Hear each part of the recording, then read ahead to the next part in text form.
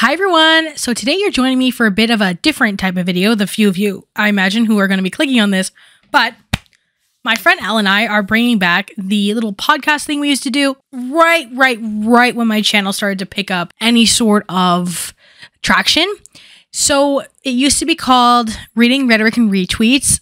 We kind of want a different name, but I have no idea what it's going to be. I have no idea what the consistency is going to be like because so many people start projects like this and then it never amounts to anything. I'm thinking 2 episodes a month-ish, approximately, and then like a couple live streams a month in the content that I'm putting out now. But this is our comeback episode where we are discussing our niche interest PowerPoints. I do my PowerPoint on Gorlworld, and Elle does her PowerPoint on robots and necropolitics, which is kind of based and epic. So that is what we're in for the episode. It is very, very long because I went way too crazy on the Gorlworld PowerPoint, to be honest with you. And suggest anything you want us to talk about down below. This is really an example and an opportunity for content that's more true to like who I am as a person, like realistically, and getting know a little bit more about me as a creator and as an individual and who I like and what my friends are like, because Elle and I are really good friends in real life.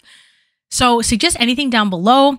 I'm going to start doing this kind of more frequently, and I really want to have this as a little kind of side passion project, but do not expect that there will be loss of any other content that I'm normally putting out. So that's all I got going on, and I hope you enjoy the episode.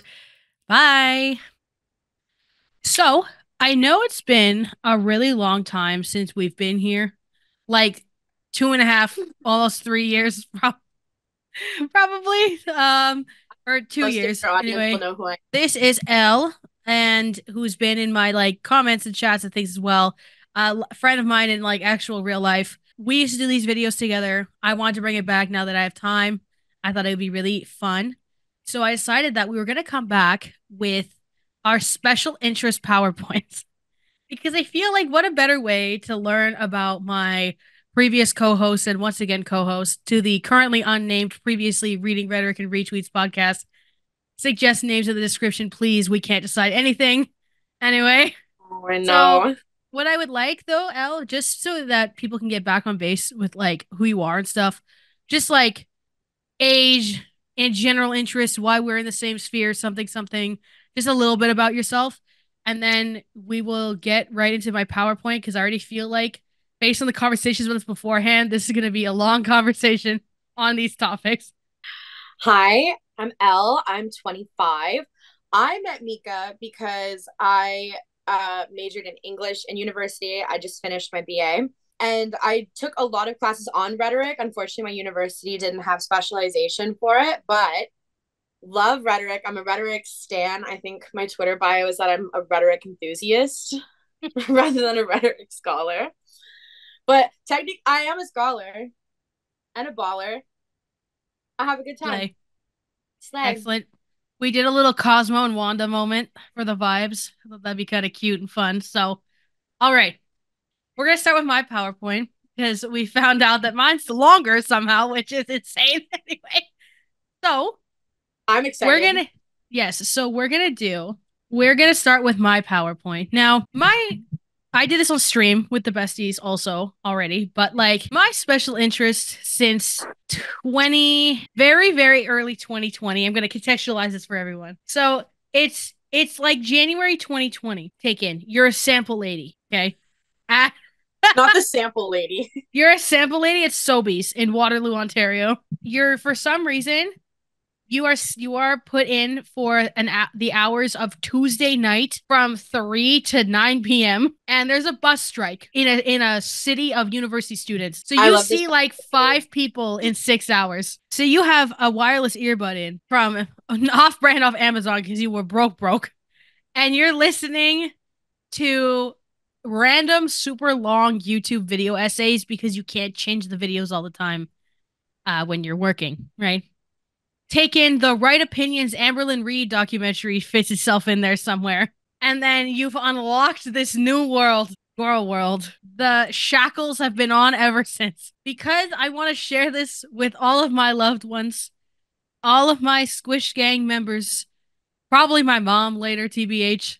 And I will also link my PowerPoint in the description as viewable for those who want to use it. Now let's look at my PowerPoint Elle didn't watch the stream on request, and just like I didn't show any spoilers. So this is what we have going on. This is my PowerPoint. Incredible.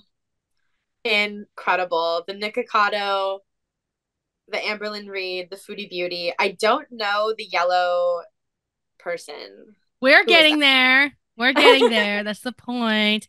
I don't know if we can see us or not, so I put me on the same screen that I'm sharing. I have no clue Mm-hmm. what happens. If it looks weird in editing, I'll fix it. I don't know. Anyway, this is what we have. A beginner's guide to Gorlworld. Because I'm definitely a beginner. Mm-hmm. Like you, I like am barely scratching the surface of the Gorlworld iceberg. So I'm Exactly. excited. These are our current girls. This is an Among Us themed slideshow I found on SlidesGo, by the way. So, here are our three subsections. We have section 1. Who are the girls? I'm outlining each of the 4 currently most prominent girls, and I'm teaching you a little bit of some of the OGs that are no longer online for one reason or another. Section 2, we have the reaction channels. All of the mess, all of the drama. This is Alex's shook catchphrase. We'll get to him later. Next, and finally, to sum it up, I kind of described the general pipeline that leads into things like Kiwi Farms, because that's actually a really big part of like once you're in the trenches. Oh, damn. Section 1, the girls. These are our girls. All throughout the years, I'm only going to go into the 4 detailed in the first slide because some of them are not active anymore. So we've got Amberlyn Reed, the reason the whole community exists. Then we've got Foodie Beauty, the goat. And I'm only saying the goat because the lore is beyond a human comprehension, I think, for most people. Like, the lore goes so hard. It's incredible. And I genuinely am like so interested in her existence. Anyway, then we've got Hungry Fat Chick. That's the one you didn't know. We'll get to her Okay. later. We've got Nick Cut Avocado, as we know. We had Mm-hmm. Life by Jen, who actually really passed away last year, unfortunately, due Tragic. to what people gather is like obesity related disease, like something like that, because she was 600 pounds. She went to Oh. inpatient, returned home after inpatient, and passed away shortly after, to my understanding. So it was like it didn't work or something happened or something along that line. Mm. Amy's life journey, who now people are comparing Chantel to because of the white lady with the hijab thing and the husband and stuff, had that same kind of. She got caught screaming at her kid in a video celebrating 600 subscribers, and also allegedly somewhere in there something about hitting him with a spoon. And then Ah, I think people started like trying to call CPS on her. yeah. So she stopped doing videos and everything's gone. So Amy and Jen were in it at the beginning. So were the Mm. Slayton sisters, which I hadn't here at first, but they transcended so far beyond it that I decided to not put them in. So I put Nick Cut Avocado instead. Are they the 1,000 pound sisters? Yes. Yes. The Okay. 1,000 Pound Sisters, they literally have a Yeah. video making fun of Amberlyn Reed. Like they Really? were in this, they were in it. Yeah. Not the girl So on girl crime. Amber actually Damn. mentioned in a recent video, she's like, I know I've had beef with Amy Slay. So would fight with them, like Amber would fight with them and stuff. But then, like I said, Amber was offered a TLC show, and I think it was supposed to be Really? called Family by the Ton or something. But then Amber Lynn, which we'll get into a little bit, had like a really like rocky childhood in foster care. Her parents were addicts and stuff, so she didn't really have like access to her family like that. And then I Mm. think most people speculate that she didn't do My 600 Pound Life because they did offer that to her too, apparently. Because there's like the shower scene that you have to do, and she just wasn't in it, which is like very fair. Like it's kind of like a weird like spectacle humiliation thing that TLC does Yeah. with that shower Very thing. that. So I can see why you wouldn't want to do that. Also, I don't know how this is going to record. I don't even know if there's going to be doubles of us. If there is, we'll deal with it, and then I'll never do it again like this. So those are our girls. Mm-hmm. Now I'm going to introduce each one of them with an iconic quote of theirs at the beginning. So, you despicable Oh. piece of shit. This comes from a very infamous Snapchat rant where I'm actually going to I'm gonna supplement this with random videos sometimes if I need to. Mm-hmm. Amber Lynn 2020 Snapchat rant. She won't copyright you for this? No, no. She needs us just as much as like anyway. So here's the infamous rant. Pepperoni Pete's viewer of the channel. It's out of sync. I don't know why. It's because of how it records. I love that she has a butterfly filter on her nose while she's saying this. Yep. Like she and this is just her like going in It's on how so much she girl hates world. like she hates her audience. Oops. She hates her audience so much. Mm-hmm. Kind of understandably so, low key sometimes, but like this Yeah. is the rant. So this is the rant in reference. I want you guys to know that there is no diagnosis that I want regarding me. It's just crazy that people think that getting a second or a third opinion regarding something where two doctors have said something completely different means that I'm doctor shopping. You guys need to literally do your research and stop putting words in my mouth, because when you do that, you make the rumors go like on a viral note and everyone believes it. But then again, that's for your entertainment, right? That's all part of this process, isn't it? Trying to write Amberlynn's story, Amberlynn's truth, Amberlynn's narrative, trying to create the story of her life that isn't real to suit your guys' entertainment. Okay, so the context for that. Anyway, she's just really smug. She got acrylic nails close to this point and decided that would be her whole personality, was like Jeffree Starcore. But the really, really, really sad thing about it is this doctor shopping thing was her constantly going to ERs instead of actual doctors. And it turns out she had ovarian cancer. Oh shoot. But because she wouldn't like do it like get an actual like not pediatrician, but you know, like family doctor, whatever they call it in the States. Not a General practitioner. Yeah, GP. Yeah. I remember because that makes me think doctor. of Greg Paul. GP's out. Anyway, so she wasn't like getting like proper GPs, or she would just keep bouncing around, which is a big proponent of what led to like the diet, because she was bleeding consistently for like a year or something. Like it Oh was my like God. she had symptoms for months, and it was like stage 3 already or something when it was like bad. This was in 2020, and then she got a full hysterectomy. She's fine now, but people are worried because one, she's still 500 pounds. Two, because it appears the cancer was linked to hormonal issues from severe morbid, like long-term morbid obesity. And tertiarily, they're worried that she's not following up properly because she moved to Oklahoma from Kentucky in September of last year, and she has not had a doctor yet. And when you're out from cancer, like you need to like check your stuff like pretty consistently. Regularly. Especially when it's like a cancer that was involved with something to do with your hormones, right? Because your hormones move everything around, right? So it's one of those things that can spread to other parts of the body. Green was saying that in a recent like video I was watching. I think it was like the last meal that the Mythical Kitchen. I can't remember the name of it, but yeah, I've been watching. Oh my God, my brother made me watch those with him. We watched they're Brittany Broski's. so good. But yeah, Hank Green was on it, and he said he has to get checked regularly for the next 5 years, even though he's cancer free now. Yeah. So yeah. And everybody's like, girl, respectfully, like, because the thing is, she couldn't really do like the MRIs and the proper hormonal treatments and stuff because she doesn't fit in the machines. That's really so bad. Awful. It just really, it also highlights like issues with like the medical care system. Like I kind of yeah, there should be specialized that, right? MRIs. Like, yeah, I understand like I understand the concept of like nobody should be 500 pounds. Like I get that. Okay. Like in the sense of like physiologically, like it's not really something that like you would really compensate for. Like, cause let's say you made all the MRI machines to fit 500 pounds. A big part of it is how close it has to be in proximity to the scan, that it wouldn't work for 98.9% of people.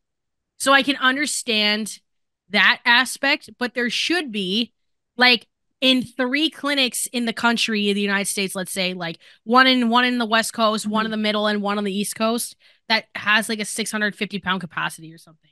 Because, well, like, especially when you think about people, how many people are overweight too in America, is it really 1%? I'm at 500 pounds. Right? Like, because you can get up to 400 fit in the machine, which is a pretty good. Oh, that's like a pretty decent margin, you know. But yeah. it is something where it's like when people are that big, if you have lumps, tumors, things like that, it's like, especially like even just reaching them to notice them, you know what I mean? Like if I had a lump on, like, let's say like the under my left thigh, like below my booty or something, right? Like I can reach like that really easily. But Amberlynn has like really severe lymphedema and lipedema. It's like to get around for one, but also just like because of the lumpiness of the cells already, I don't know if you notice, right? There's new obstacles that come up that prevent more of those signs that you notice when you're smaller. So I feel like you would need those machines, you know? It's like they shouldn't necessarily put them in all the hospitals again, because I don't know if it would work for like straight size people or whatever, or even most plus size people, but there should be like a few clinics that have them. At least. You know, like I said, like at least one in the middle and one on both sides. But yeah, anyway, now Amberlynn Reid. This is a very unflattering screenshot from a video. I was getting lazy with the pictures at the end there. So she is the original girl and the creator that resulted in this sort of reaction channel community. Amberlynn is often described being known as Eras based on the people that she's dated, because she's been single for about 9 to 10 months cumulatively in the last 17 years. Oh, wow. She had a really bad time in foster care, was in and out. She lived with her grandma when she was 18. They kicked her out. And then she ended up moving in with her girlfriend, Casey. Sorry, hold on. Partner, Casey, who transitioned after the fact. So that's why I misspoke a little bit, because they're all called girlfriends, but Casey's actually a partner, a boyfriend, what have you. But under a different name. Casey is the not dead name, by the way, if you were wondering. Anyway. Oh, so awesome. I genuinely don't remember what Casey's other name. I forget like 90% of the time. I think I know what it is, but I don't even know. Anyway, Amber was in foster care, addiction, stuff like that. She said like one of her first binges was like a whole box of Girl Scout cookies in a group home or something. And then you've got the partners, which are the Eras, but she's also allegedly almost all of them that we know, if not all of them. Specifically, the worst being Casey, Beck, formerly known as Becky, and Destiny. Casey was when Amber was 18 and Casey was 16. That's one of the really serious ones. I interviewed Mr. Snowflake about that one and everything. So like Mr. Snowflake's like interviewed Casey as well. And then Beck is the most iconic one, I think, because like Amberlynn's peak in 2019, 2020 that I was talking about was dating Beck at the time. And then Destiny is kind of iconic also, because Destiny's kind of like the one that got away. Like Amberlynn like simped for Destiny so long. There's a really iconic live stream. The one that got away. Damn. Yeah, Destiny's the one that got away. Like everyone says that. Amberlynn drunk B-Day live. This is what she did coping that Destiny left her. This is from a reaction channel. It's just her drinking a whole bottle of wine on live stream on Valentine's Day. That's kind of relatable though. Destiny broke up with her in late January of that year. This is also after Amberlynn got Destiny like so many gifts that it filled the whole floor of their apartment living room. And then Destiny dumped her anyway, and it was kind of based. Anyway, so Amberlynn has trolled a lot and has a lot of really iconic mukbangs. One of them that you might recognize because of TikTok. So I have C Panera Mukbang, and it is hyperlinked, and that link works. So this is the. Hold on. I'm getting there. Hold on. I freaking missed those chips. We used to have a Panera near my work, and it closed during COVID, and I freaking missed those kettle chips. Literally just has veggies. They gave me 2 chips, although I asked for an apple. But so that's now a famous TikTok audio. I asked for, was it? Hold on. I got 2 chips, but I asked for an apple. They gave me 2 chips, although I asked for an apple. But that's okay. And I have no. This is one of her. Look at the 350K views. This video did good for our girl here. Damn. For an apple, but that's okay. I'm in the trenches, okay? I told you, special interest slideshow.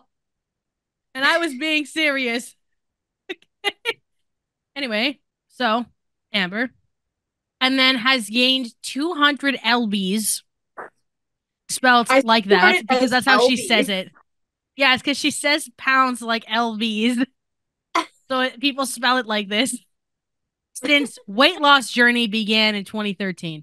So that's people's typical like point of entry is like the intrigue on how does someone like, because it's one thing you gain like even 50 pounds, but she went from like 360 or 350 something to 570 in that time. So it's like, especially because respectfully, it's pretty hard to gaining weight can be really easy when you're like lighter, but once you're getting like 500 pounds, the maintenance calories for that is very, very high, right? So then people are just intrigued on the general, like, how do you keep that up? Because also she lies a lot. She'll be like, oh, what I eat in a day. She eats like 2 eggs and some turkey bacon and a piece of toast. And then like bell peppers and cream cheese and turkey slices. And then like chili soup in a day. But it's like, girl, respectfully, that's not happening. Like, that's not what that. So that's like where the point of entry is. But then there's people like me that get way too into the lore and the intrigue around the other stuff. Like, my videos are never ever about her diets, her weight loss. I was gonna say, I feel like this is the first time I've heard you talk about like her habits or anything, because you're always talking about all the crazy stuff she gets up to. Yeah, I was gonna say, like, I just talk about because she's a horrible, like, morally corrupt human being. And so, but you get on the point of entry of just intrigue on like, how does someone gain 200 pounds trying to lose weight? And then, but then that all goes out the window after you're like, oh, abuse multiple partners, like, and allegedly animals, plus XYZ, fights with people, messy as hell, like everything else. Next, the queen. Ready, set, bees. Now, Chantel has changed her channel name a lot of times. Hence why there's a paragraph of names at the bottom of this slide. And I'm actually missing the newest one, and I'll add that in after. Miriam and Everyday Miriam. Chantel Marie Chantel Show. Every day. Chantel Marie Chantel Show. Foodie Beauty, Foodie Poopy. That's what people have been calling her since the Poop Gate, which I'll get into that later. Chantel, period. Beezer Incorporated. Chantel and Salah. That's the couples channel. Big Beautiful Me. The Beezer Show. That was the old name of the couples channel.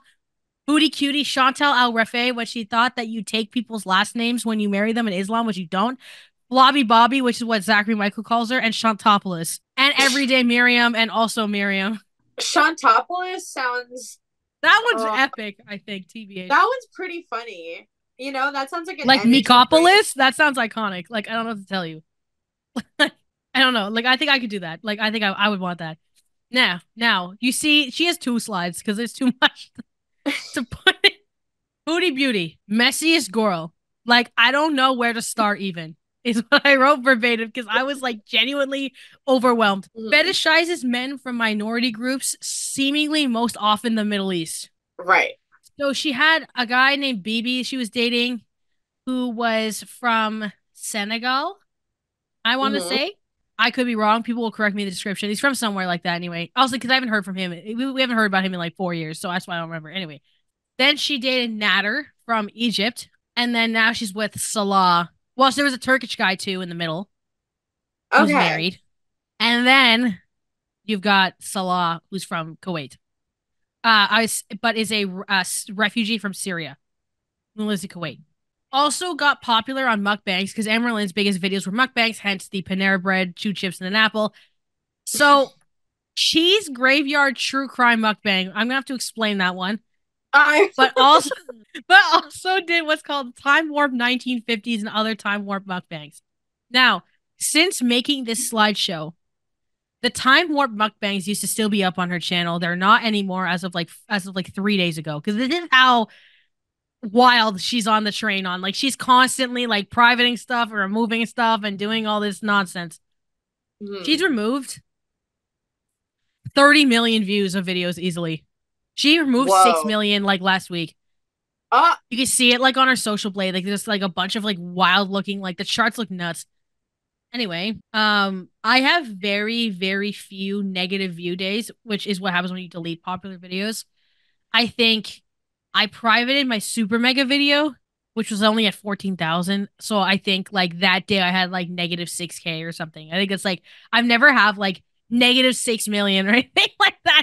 So Cheese Graveyard True Crime Mukbang. This had articles written about it because really? Chantel was talking about this super wild true crime case. And the only video I can find is this reaction from this person in the YouTube underground, also known as Yaba. So what Chantel did was she bought a bunch of cheese from Farm Boy and then put on this wig and was talking about this like serial killer case while shoving fistfuls of cheese.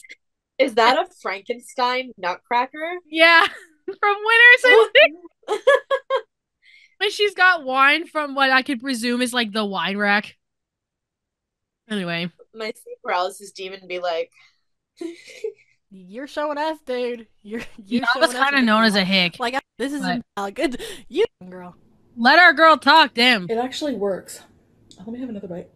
But yeah, so she's. Works. This is the mukbang. Yep. And then it sees also like a bunch of just weird silence. It's actually really good.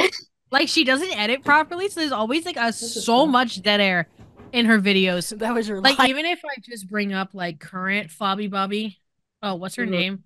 I have to look it up. It's a stupid new name. Everyday Miriam. Hey guys, hey. I know your girlfriend. We're skipping. Too bad. All right.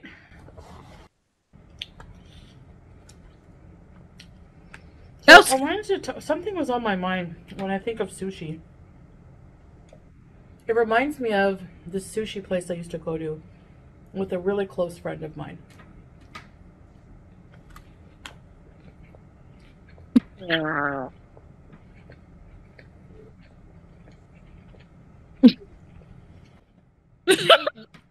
She's just ripping ass and eating sushi. Like just like we would go there pretty this often. is the content. Anyway, that's why most reactors watch her at like 2 times speed or 1.5 minimum usually, because it's just like 80% dead silence. Also, and new theory. See her sub count? 99.2. But only 9K views, 3.7K, 15, 7.4. We do like they're not cracking 10. So I get way better views than her, right? Now, like this, because we haven't done this in a while, I expect this to get like Foodie Beauty views.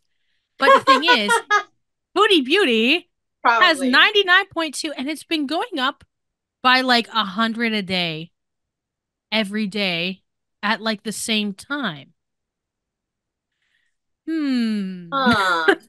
So people are sussed out that she's botting subs.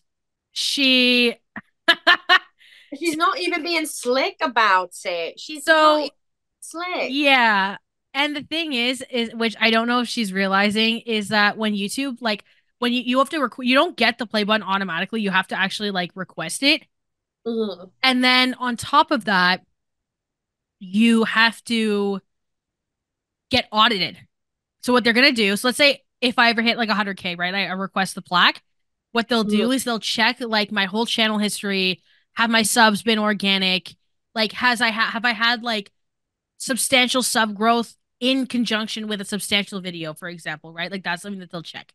So let's say like Mama Mac's video has been like pretty decent with like sub gain, for example. It's like they'll check something like that, where if it makes sense, it's like, oh, so let's say like my Mama Mac's video, I've gained 63 subs on 25,000 views. So that feels, or that's actually like that feels like kind of low even, right? But they'll check like based on whatever, right? I think it's because this video, a lot of it is like my current subscriber base watching it as opposed to like new people watching it. I can check all that later, but I don't feel like it. Anyway, so then we've got the Time Warp 1950s mukbang. Which I ended this link when we were talking earlier because they did not. It has also been removed. But Foodie Beauty dressed like Pulp Fiction. and has like an old-fashioned cheeseburger and a milkshake. That's pretty cunt. A cooking video. It is incredibly slay and very, but I wish this wasn't horrible. But It's pretty it's damn, very yeah. rare. Damn. But the Oh, link, not the like cat. look at the wig's so badly, and just doing the mukbang, look how sweaty she is, and it's sticking. The Girl, bangs are also giving turf, to be honest. Like, we need to give her a lace front. I think we got to get like a lace front in there.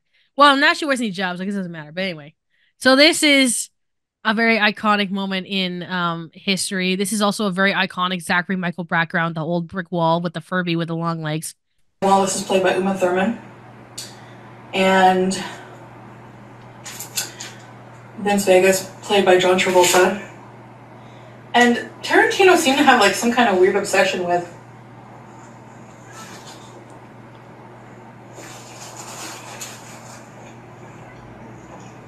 Uma. I think I read that he loved her feet. He has like a foot fetish. Okay, well, we're No, not she gonna- does not we're- wipe that mayonnaise off, by the way.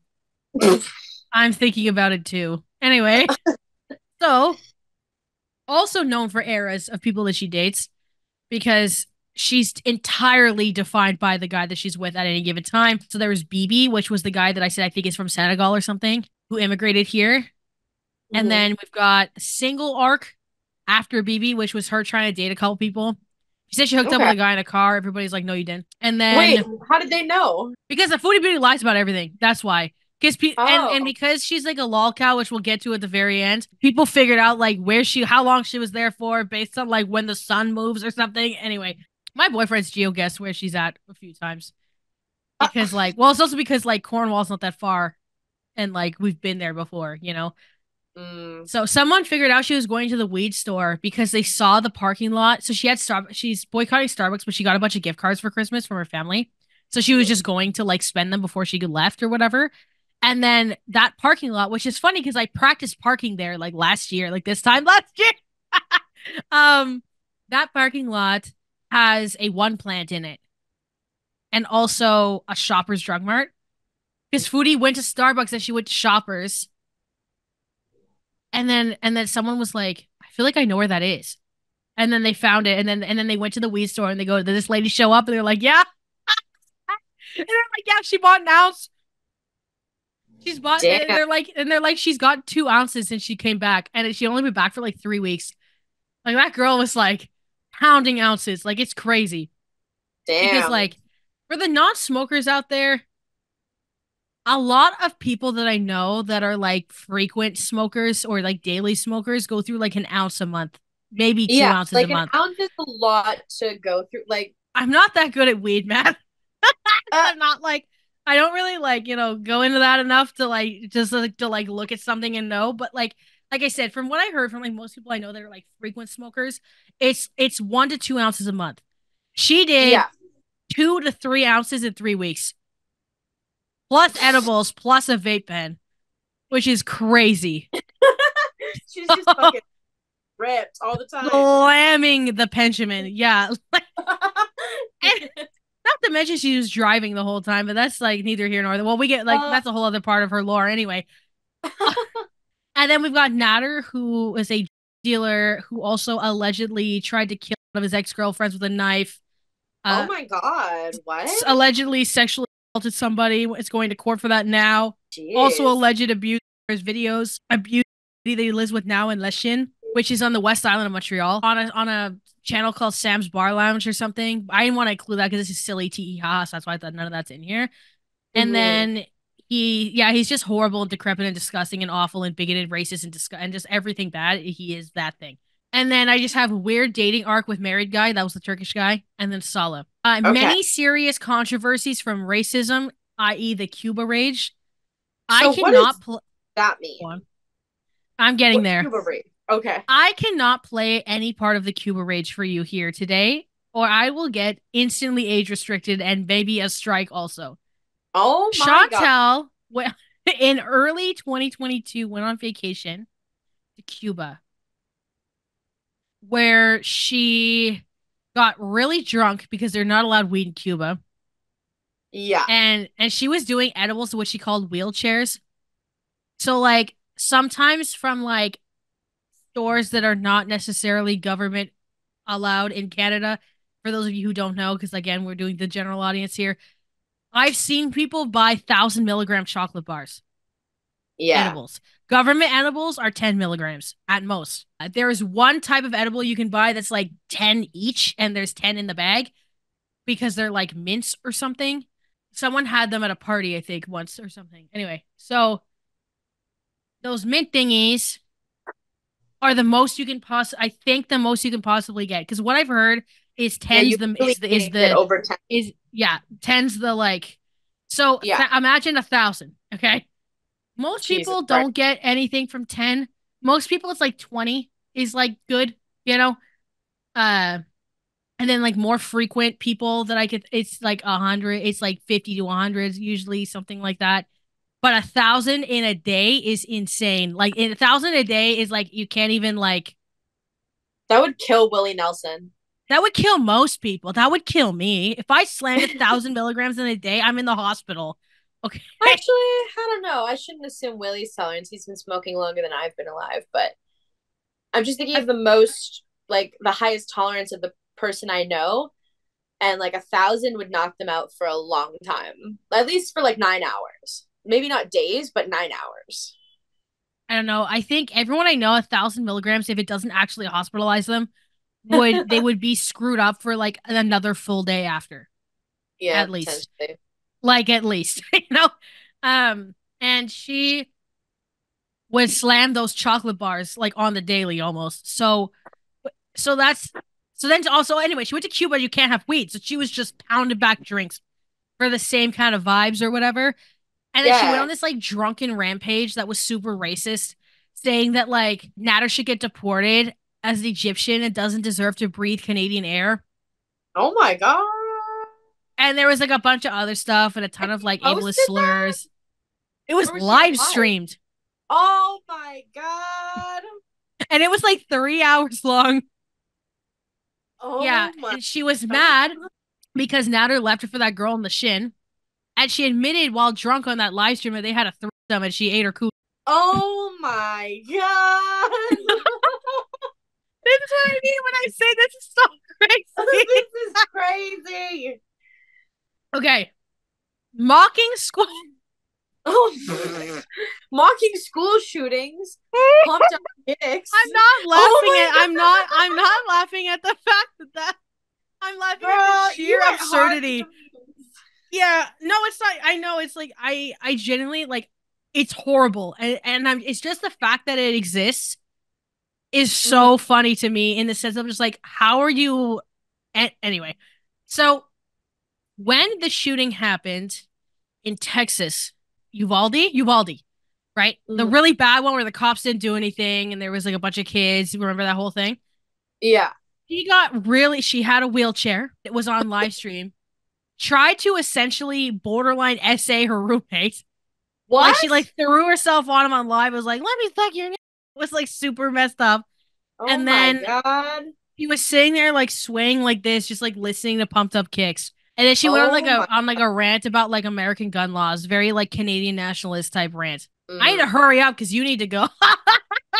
The other ones are quicker, I promise. And you're fine. And then we've got neglected her cat's BBJ situation. Okay. I'm going to explain to you later who FFG is. FFG lives in Montreal. Okay. And Chantal, so she did a 2-month test run with the Kuwait guy, to which apparently they got married after a week, but we don't know anyway. There's a lot of evidence that implies that they never actually got married, but they just lied because you can't live with someone in Kuwait if you're not married, per like the Sharia law or whatever. And she comes back and she's like, okay, well, I'm moving away to Kuwait. And thus I need to get rid of my cats, BBJ and Sam. BBJ is like 20 something years old. BBJ is old as sin. Okay. Chantal was trying to put BBJ down. Even though BBJ was like more or less fine. But Chantel's like, well, BBJ's like walking around weird and like it's like really like lethargic and whatever. It's because BBJ had mats everywhere. And when animals get mats in their armpits, right? It's hard to do this thing, like the walking motion, right? And then also her claws hadn't been clipped in so long they were embedded into the foot pads. Oh, ouch. So she wasn't walking around because of her, so FFG noticed that the cats were looking rough. So she made a fake profile on Instagram named Something Flowers. Fakest name ever, by the way. It was like Amy Flowers or something like that. Like, girl, come on. Like, Jesus Christ. Anyway, and then essentially like scam Chantel into giving her the cat by getting her brother, I think, to pick her up because Chantel knows what FFG looks like. Anyway, and then FFG took BBJ to the vet and then told everyone what condition she was in. So Chantel says that it's for clout and everything. And FFG insists that it was like her being like charitable or, you know what I mean? Like nice or what have you. Most people understand it lies somewhere in the middle, right? Yeah. Where it's like she felt for the cat because clearly like the cat looked like he was in bad shape or she was in bad shape. I can't remember what, anyway. And also like understanding that Chantel should be exposed. But also one of her most popular videos is the BBJ video. Like, let's be real, right? Constantly rages at reaction channels. Chantel, Charlie Gold and FFG went on Charlie Gold is Haitian. And she called her Charlie Cole because her soul is dark. And then, amongst other things, keeps calling FFG a goblin even though she's Jewish. And that's been like the recent tirade of like raging. When people talk about like, yeah, no, that's, I mean, I feel like I shouldn't be surprised at these things after you told me about the Cuba rant. Yeah. Which I don't. But that just sucks, because like there's people crying wolf about. Oh, here's literally the first community tab post. Because FFG also says stupid stuff. Like she calls Chantel like Mary Ham. Because she's like fat. But the thing is like this Miriam concept is a thing related to Islam or something. And obviously like pigs and pork are like haram as fuck. So like it's just kind of out of taste, poor taste, Yeah. But Chantel takes that and goes like, I can call her whatever she wants. And like to me, a goblin is a mythical creature or something. But it's like yeah, you know how they're like mythical creatures that are usually like super selfish debt collectors. Those like goblins. Like you might want to think about that. Yeah.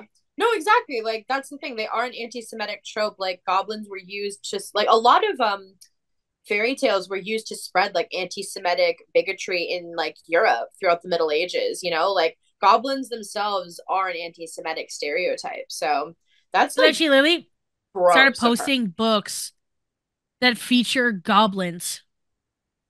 Ew. This award-winning children's author writes books for kids about goblins. Should he be canceled? No. Why? Because he's writing about mythical creatures. So miss me with that anti-Semitic BS. A goblin is not necessarily about Jews. Criticize J.K. Rowling and then she hits with, I'm only anti-Zionist, not anti-Semitic. I'm like, you're really gonna pull Palestine into this one, girl? Be so for real. Oh my God. And it's people like this who act in bad faith who are being bigots that like, Zionists get to go, oh, see, like, they're all hateful. They want, like, she perpetuates so many harmful things about Palestinians, and this hurts the movement. Like, I hate that, especially like around this time when you hear about the rise in like hate crimes towards Palestinians. Yeah, like there have North been America. Yeah, there have been, but also like it feeds into the Jewish stuff, right? Because there have been. Like on the island of Montreal in the Jewish community, someone shot at one of the schools. Yeah.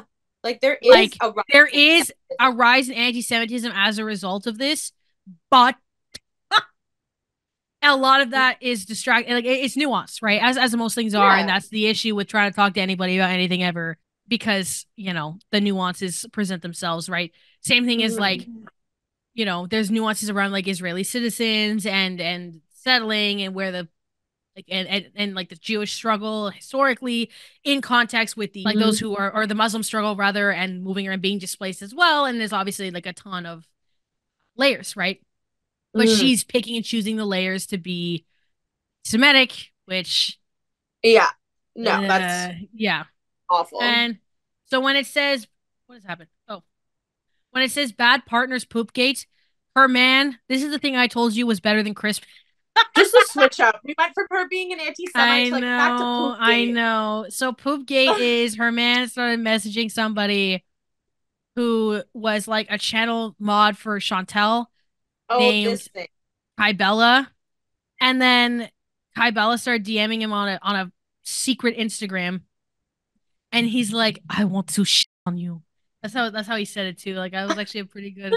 And then he was like saying that he wanted to like put his nuts on her cross necklace.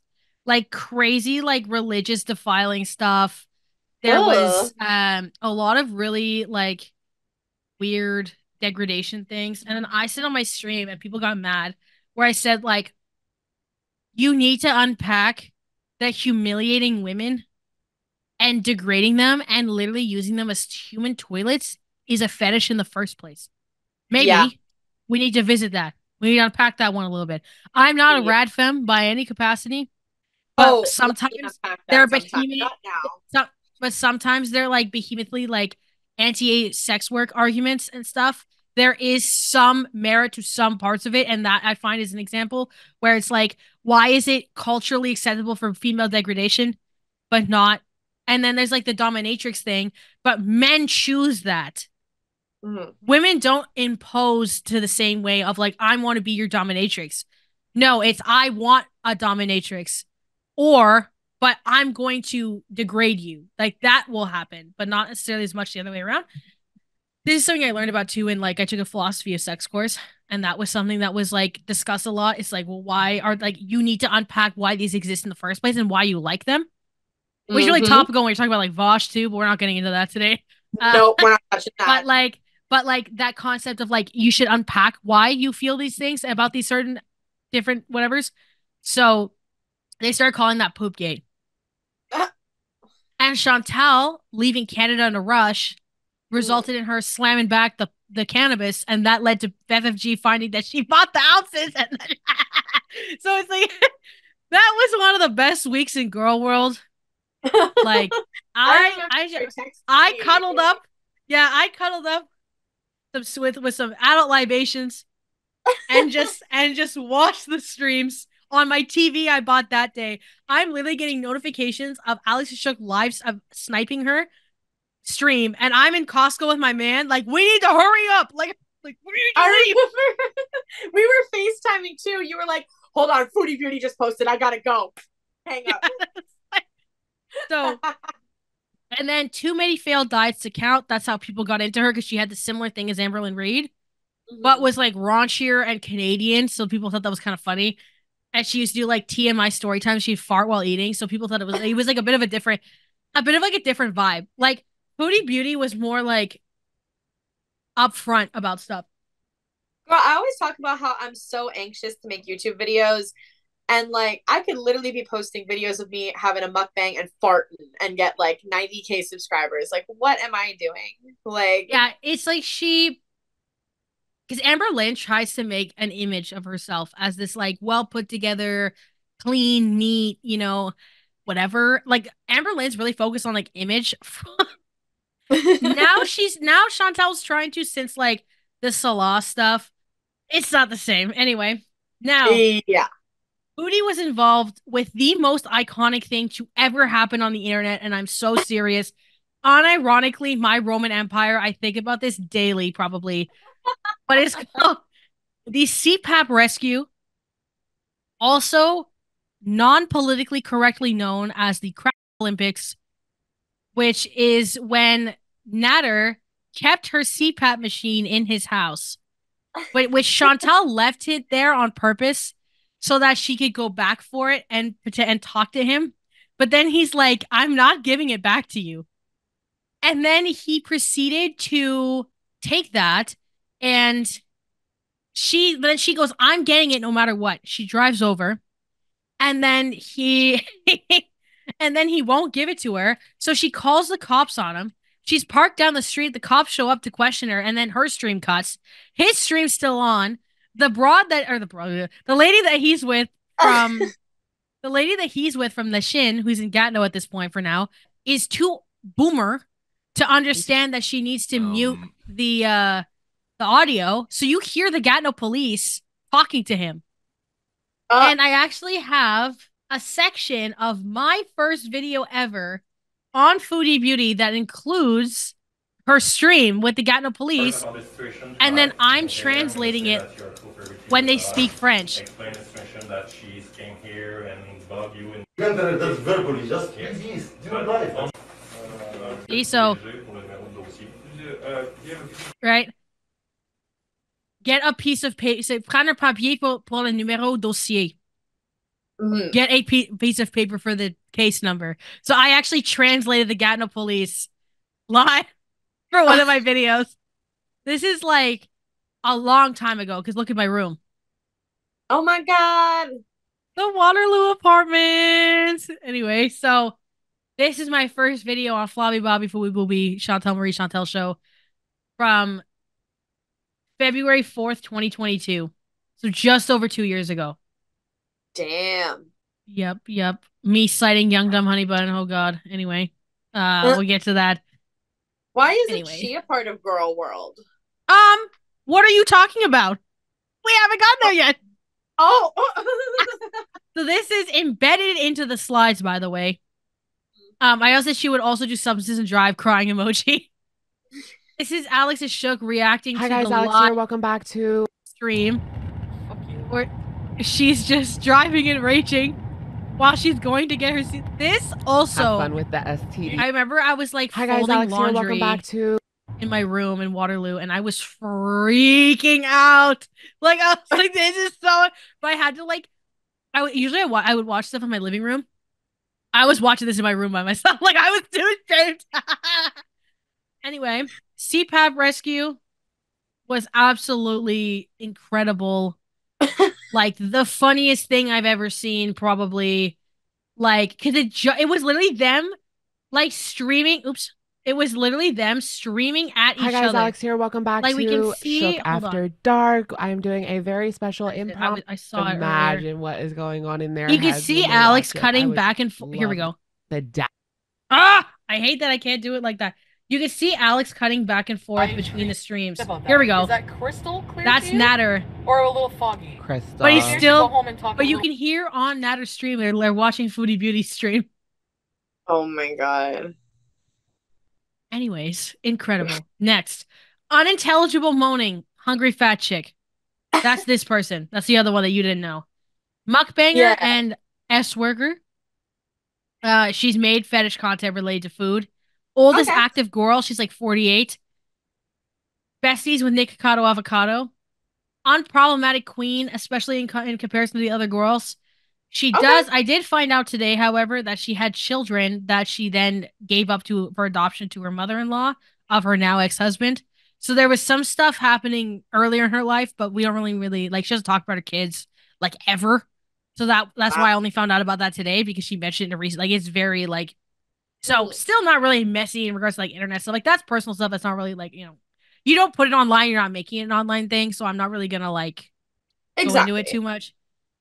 Actually successful weight loss on carnivore, but had to give up because of how AdSense was so low, because people just wanted to see her eat food and moan. Oh. Which is unfortunate. That's really unfortunate. Her stuff's kind of sad. That's why it's very short. But she is part of Gorlworld. Then we've got It's Just Water Weight. Nick Avocado. Oh, most popular about Nick. Yeah. Most popular creator of the bunch. Mm-hmm. And then known for the amounts of food he eats while also fighting with husband 4 question marks named Orland. This hyperlinks to Orland's channel. Only really covered or reacted to in Gorlworld when he's being particularly messy, losing weight, or making fun of Amberlyn Reed, which he does. There's a whole compilation on it. Amber, we did it. We both got diabetes on camera. We should have. The fart? Oh my god. Yeah. Also, anyway. like, kind of craving Wingstop. Whenever I see that green paper, I'm like, I haven't had Wingstop before. They don't have it here, unfortunately. Oh, we'll try it eventually. I do say I will Uber Eats Hooters wings. Oh yeah. Because they're also like the cheapest and they're genuinely really good. And I've been making, when I make my own wings, I now make Daytona Beach sauce. Because it's buffalo. It's the Hooter sauce. It's buffalo, barbecue, and a little bit of honey. It's really, really good. And a tiny splash of apple cider vinegar. It's delicious. Anyway. Yum. Damn, now I want wings. I know, me too. Anyway. Covered more by bigger essay channels than reaction channels. So, like, The Right Opinion has like a 4.5 hour long doc on him. People typically talk more like my neck of the woods talk about Nick more than like the reaction channels. People lump him into Gorlworld also. We're probably gonna need a film later, girl, by the way. I don't know what is happening. Like, this is honestly, that's fine. That's fine. We can film later. Milo's gonna be sitting next to you while I'm just like running my mouth. Like, it's that's totally fine. He can sit and listen to Gorlworld and robots. That's just what it is. I'll be able to finish, but we might need to get back with yours. But what I'll do is, in the meantime, I'll start editing my piece down so that it will it will be quick enough.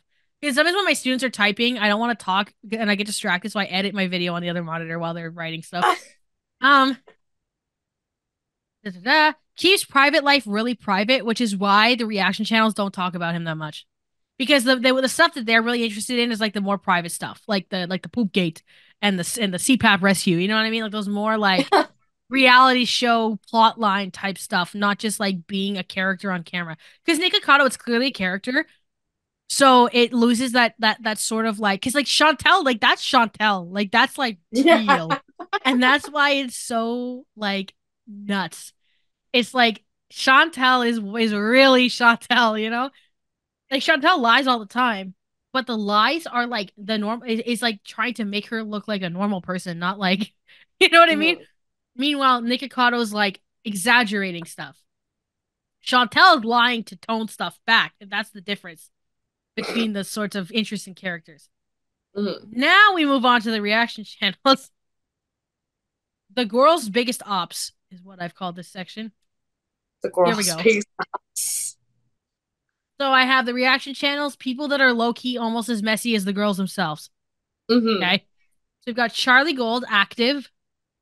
Alex is shook, active. French Fried Girl, that's the one of interest. We're going to get into her. Young Dumb Honey Bun. Inactive since 2023. We're almost at a year. I think I'm going to have a stream of like watching some old YDHB videos I have in my Google Drive when it's like the 1 year she's fallen off anniversary, because I feel like that'd be fun. She's fallen off anniversary? Yeah. Michael B. Petty, inactive since 2020. Zachary Michael, who's still active. And Karina Kaboom, active but no longer does face cam, which we'll get into that. Oh, I remember Karina Kaboom. She was a drama channel first. Yeah. Like a Jaclyn Hill, whatever kind of vibe. Okay. Yeah. I think she also had with Without a Crystal Ball. Oh, probably, definitely. Yes. Yeah. Okay. Michael B. Petty, considered the father of the modern reaction channel community. He was kind of one of the first ones to be really popular.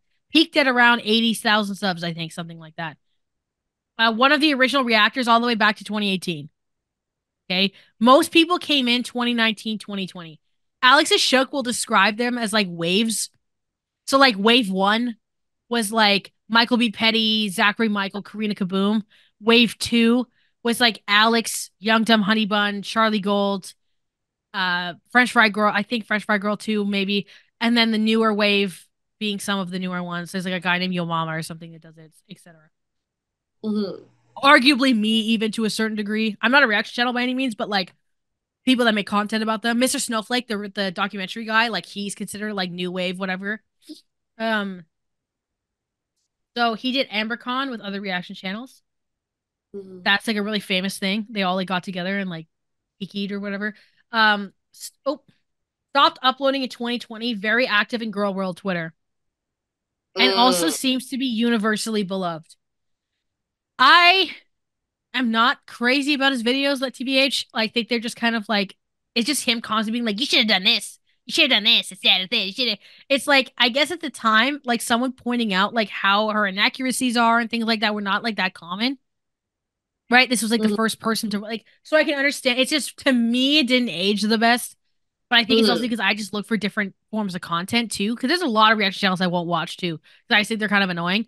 Like I can understand that it could just very well be like a difference in like the content drive. This is an example of a recent tweet. It reads, "Raise your hand if you allegedly burned yourself with a pipe while spending the night on your hands and knees, worshiping the feet of an attempted." And then she's got the lip burn from the pipe. Oh my god. Anyways. Oh my gosh. Charlie Gold was once the most popular reactor of them. Like, can I just say, like, she's very pretty. Oh, yes, she is. Yes. Yeah. Very, very slay makeup looks. Yeah.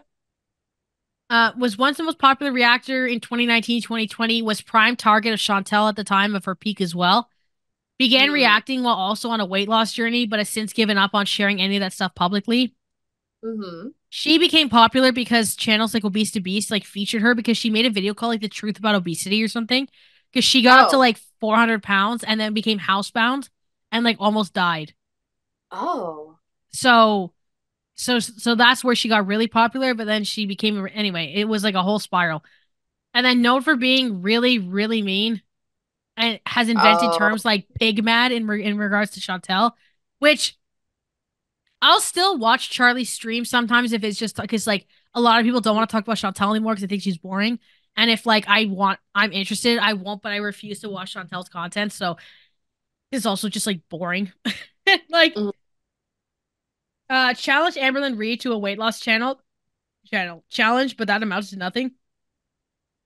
Surprisingly, this was the first reaction channel that I watched. This kind of got me into the whole like, because again, like right as her peak was happening, that was when I started like having interest in it. Alex is shook, a queen, in my not so humble opinion. Okay, favorite reactor I'm watching for like at least 2 years. I've been in the trenches on this one. Also, Amberlynn Reed's favorite reaction channel. Really? And she's been in his chat and stuff. Yeah. As long as he doesn't ask if she might be bisexual. Because Amberlynn's lesbian. I was gonna say, isn't she a lesbian? Is like camp lesbian level, like loves being a lesbian. But sometimes she says stuff like that she has an interest in men. Like it will kind of like she'll mention things that kind of imply that or directly say that. So he's like, well, she could just try to accept that she's bisexual. Like but not in like a hateful way, right? Like there might be biphobia in the lesbian community way. You know what I mean? That like you're too scared to admit it. Biphobia in the lesbian community is so real. Yeah, the Twitter discourse I've been seeing the last few weeks, not fun. But yeah. Okay. So like he's not being like hateful. He's like just girl, just like it's fine. Like it's fine to be because you can be bi with a preference for women, just like how there's women who have a preference for men. Because there's been times where she's expressed that she might have interest in men, and that's all he was kind of like talking about, you know. Because she's also like hugely into like masks. Like all the girlfriends have been masked, you know. And I'm by no means at all am I saying that means you're interested in men secretly. Not at all. But I'm saying totally. Like if that plus the interest in men and plus like all the stuff. Anyway. He will incorporate his personality and life stories in streams and stuff. Talks about like sobriety. His dad passed away when he was really young, and that kind of led to like drug abuse problems down the line with some mental health stuff. He talks about like that whole kind of like part of his life. Also, camp as hell. He dressed as Amberlynn's ex-girlfriend Destiny because they did a 21st birthday photo shoot for Destiny in Kentucky or something. Or Florida. I can't remember where they lived at the time. And it was really trashy. So he remade it for Halloween. How old is Amberlynn, by the way? Like, is she in her late 33 20s? Right now. 33 now. Okay. This is Alex's recreation. And this is Destiny. So he even did the like. This is pretty camp. This is pretty camp. I would say so too.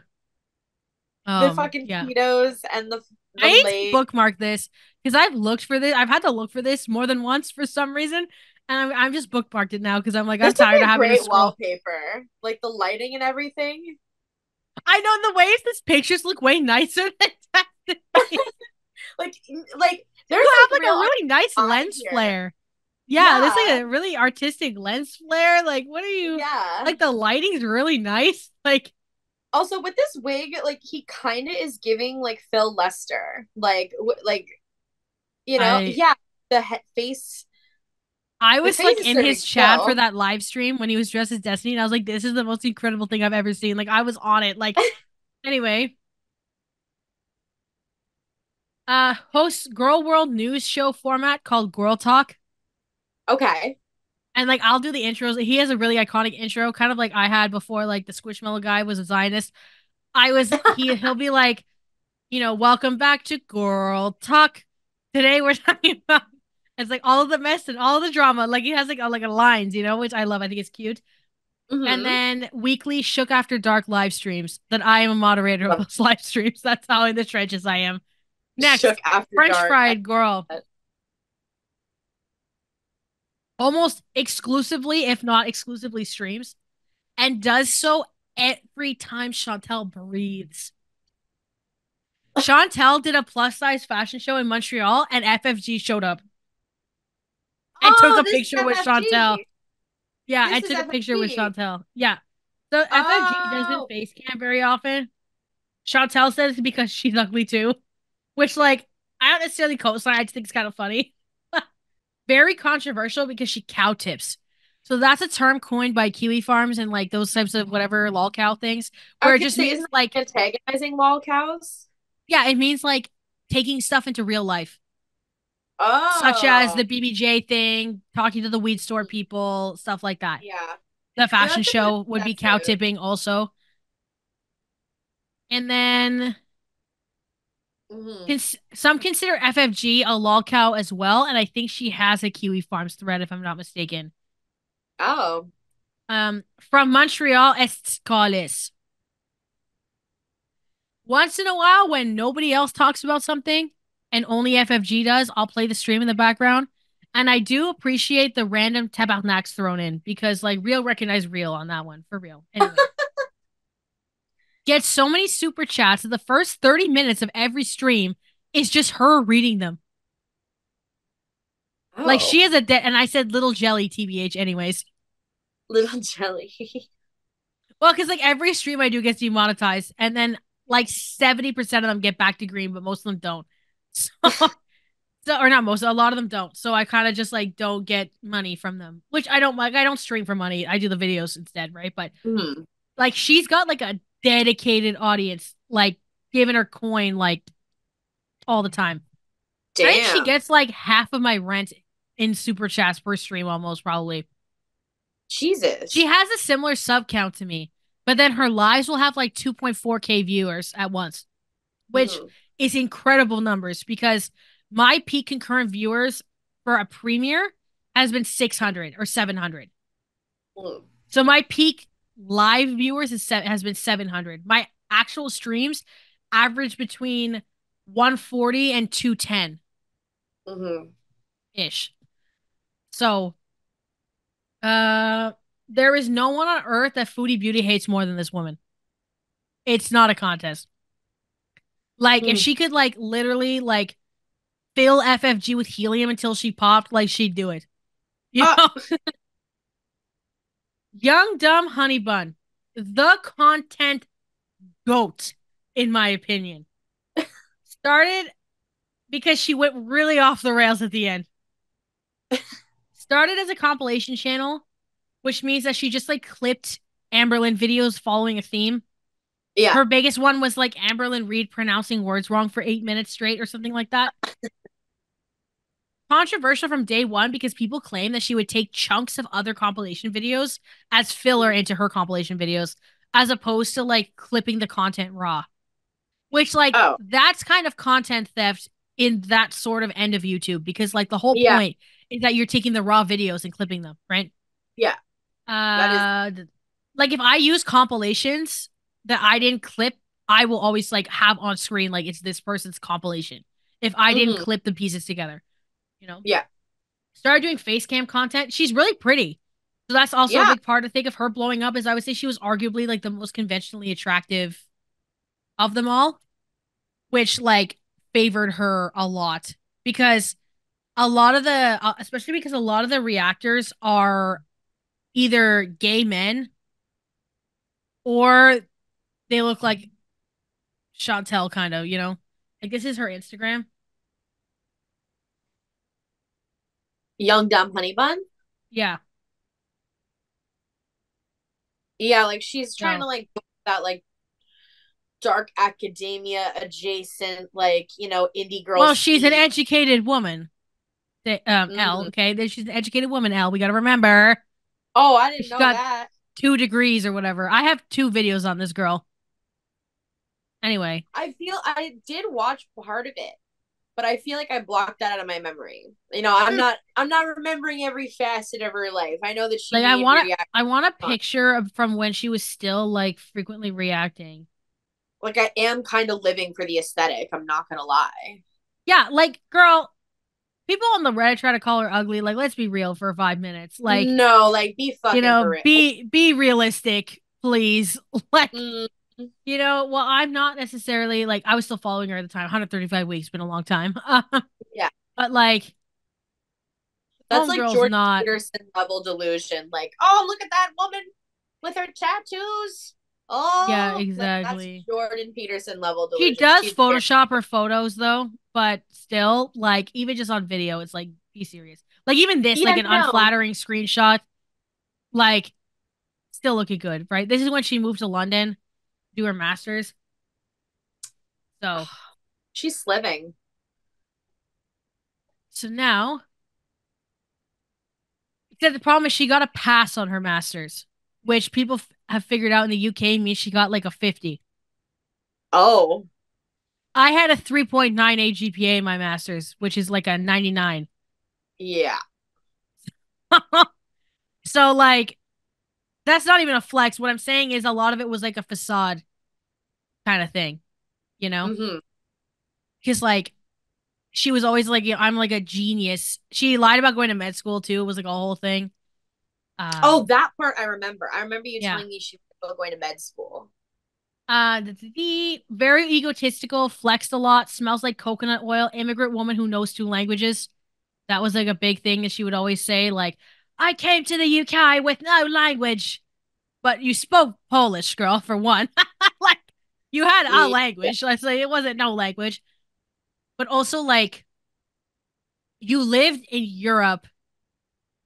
I don't know. I don't want to question that necessarily, but I'm saying English isn't necessarily, like, out of your reach. You know? Like, I feel like you really shouldn't. You're kind of treating it like you lived in fucking, like, deep Japan your whole life.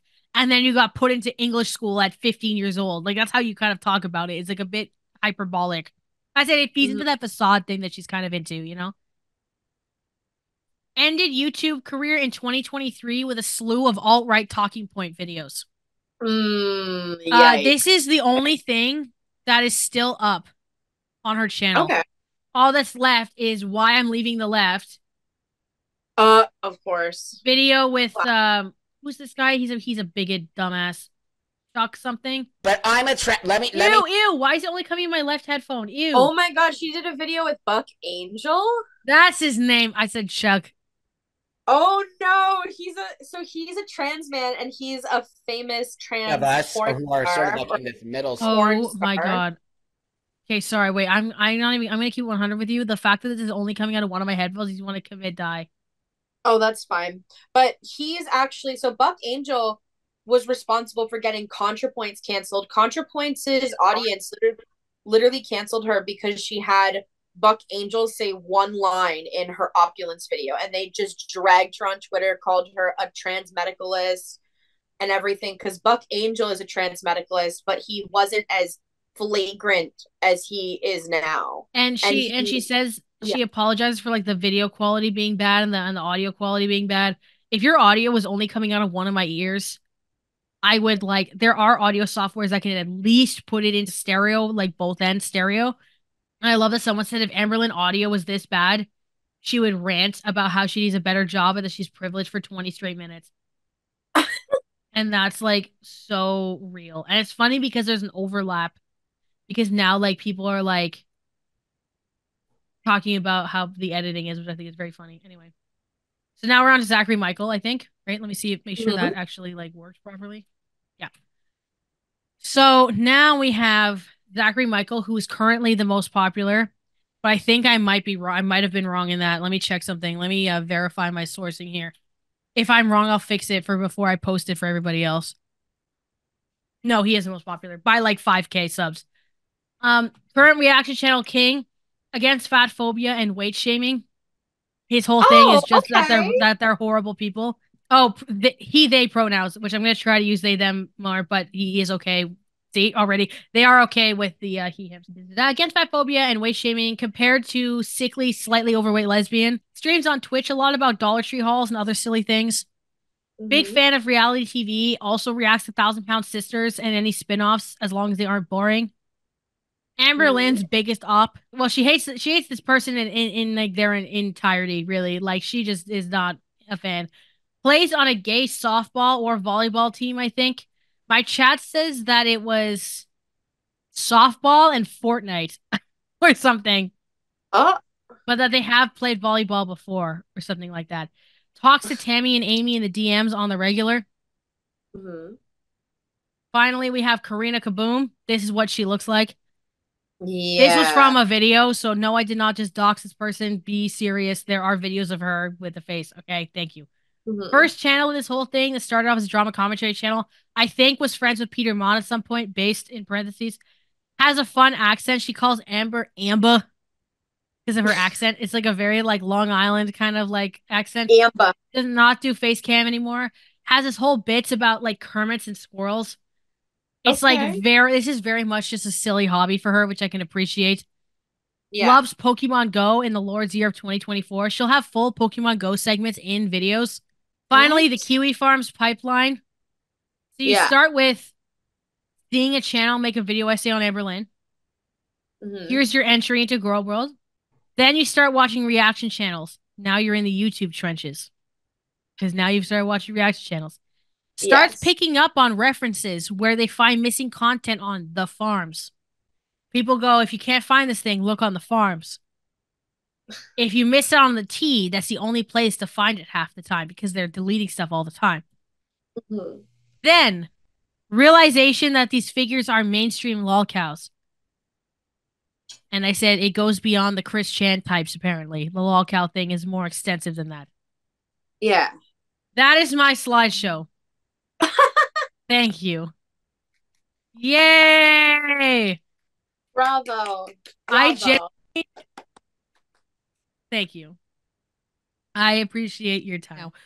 Okay, so we moved to Discord because the Zoom committed die. So now I'm going to ask if Elle has any questions. And then that's that on my part, finally. And I dearly apologize for how long it was. I feel like we needed it to be that long, though. I feel like I have a much better understanding of everything now. Foodie Beauty is the lore master and god icon of our lives in Minecraft. If I had Minecraft, my server would be called Shantopolis. New Patreon perk, question mark? Instead of like a Discord server, we have a Minecraft server. I'm surprised she hasn't opened a dispensary called Shantopolis. Like, I feel like that's... Yeah, I remember she... I think she ordered, at the end of the Natter era, I think she ordered stuff to make weed oil with. And things like that. And I remember it wasn't called Shantopolis or anything, but I think she expressed wanting to do like weed business stuff. Like that's so genuinely funny. Something that I vaguely remember. And imagine I think you go to like that good and Foodie Beauty pulls up. You go to the plug. That's your dealer. You go to the plug, and it smells like a moldy Le Creuset, and you're like, it's Chantal. Yeah, oh, you don't know that either. How'd she let a Le Creuset? So she had, I don't know if it was a Le Creuset, but she had a Dutch oven that was pretty nice. Like I think it was the Costco one, like the one I have, anyway. And she she let it mold, and I'm talking like when you mold it, it opened, and it was like blue puffs come out, moldy, and she just threw it out. But like it had passed it for like 3 months. Yeah, the whole thing. Well, it's like the pot was poison. Yeah. Like I know cast iron. Well, because cast iron is also a little bit porous, actually. Now Dutch ovens have the enamel inside that doesn't really doesn't penetrate much, but still, I'm kind of like also like God, the experience of cleaning that, like, ooh, oh hell no. But the thing is like the most I'll give up on is like a Tupperware. Like I don't really give up on like pans, you know. Well, I feel like I haven't had to that point. Yeah, I would say I've never gone to that point. I've had a really bad Tupperware because my fucking friend had it at her house, didn't wash it or anything, and just left it by the door for me, and I never saw it. So it was like, anyways, that girl dumb as rocks. Anyway, we now will transition. Because I didn't mention that yet either. But we will now transition out of my PowerPoint because I am the one with all the recording things and such. I will share my screen, and then and Elle will tell me that when I need to kind of just like turn the slide over. So we're discussing the necropolitics of robots, 2005. For those of you who haven't seen it, this will be major spoilers for a 19-year-old movie. I don't care. Watch it. It's good. I wanted to do Chicken Run, but John Duncan has one already. Check out that video. It's good. It's really good. But this is similar in the same vein as Chicken Run, but robots, obviously, which I think is interesting given the tech climate currently, and given how much we're seeing with like, you know, manufactured obsolescence. But we'll get to that. Do you want to define necropolitics for the people, please? I'm people. That is at the end of the slideshow because I wanted to you were doing something so light and fluffy with Gorlworld, and I remember like when I literally called you in the middle of working on this, and I was like, okay, Mika, like I hope I cited everything okay, and you were like, girl, I didn't even do any citations for this. I was like, what? Yeah, I said I literally have a line about a slightly overweight lesbian in mine. Which we now have come full circle, clearly. All right, next slide. Oh, yeah. That's defined at the end. But I did want to talk about this guy who is he's a film critic for the Chicago Sun-Times now, but at the time he wrote this review, he was doing a radio show with another film critic. He was like, there's no story here. It just, you know, has kind of an interesting look. It's sweet and it's just not funny at all. The jokes are very tired. You know, yeah, it had like, you know, campy jokes and stuff like that. Like there's one maybe not great like transphobic joke I talked to Mika about where they think one character is a man and she's a woman, you know, ha ha ha, 2000s humor. But for the most part, I think, you know, he said it lacked originality and it, you know, was a very tired plot with the whole manufactured obsolescence. Like that's kind of the core of what robots is about. But I think when you assess that like their world, like technology encompasses their world so much so that like, you know, repairs are like medicine for them. Like when they're getting like upgrades, that's effectively medicine because like technology extends beyond that to like, it's the bodies, right? It's not necessarily biotechnology because there isn't like, they'd be cyborgs if that was the case. And the distinction's important. Cyborg is the most underrated Teen Titans character. I think so. I did love I love Starfire and Raven. Yeah, but that's I love those girls. The gay agenda, girl. Like that's all. That's the bisexual awakening. That's why that happened to you. And you know, it worked. It worked. It worked. It worked. But it did. This is kind of a bisexual looking slideshow too, because of the purple and pink meeting the dark blue on the bottom. I literally thought of that while I was making it, because you told me you downloaded that Among Us themed one. That template. Yeah, and I was like, frig, it's so pretty too, but I didn't want to, like, I don't know. It already took me forever to finish the slideshow, as it did in like all of high school and all of my BA, but you know, ADHD for a reason. Anyways, I just wanted to call out this man and say he's wrong. And I'm about to prove him why. Like, this man is wrong. And I'm about to prove him wrong. So, the movie opens with... Yeah. Literally. The movie opens... Sorry, I'm just losing my mind already. Go on. No, I think it's very important. I think this is very important. The movie opens with... And I think it's a... You know, he talks about how it's a tired joke. I think it's camp. I think it's funny. How, you know, the guy's like, oh my God, my wife's, you know, we got to go home. She's having a baby. And his wife's chilling with a box. Like, I think a society in which women do not have to go through pain to have a child, idyllic to me. Idyllic. Okay?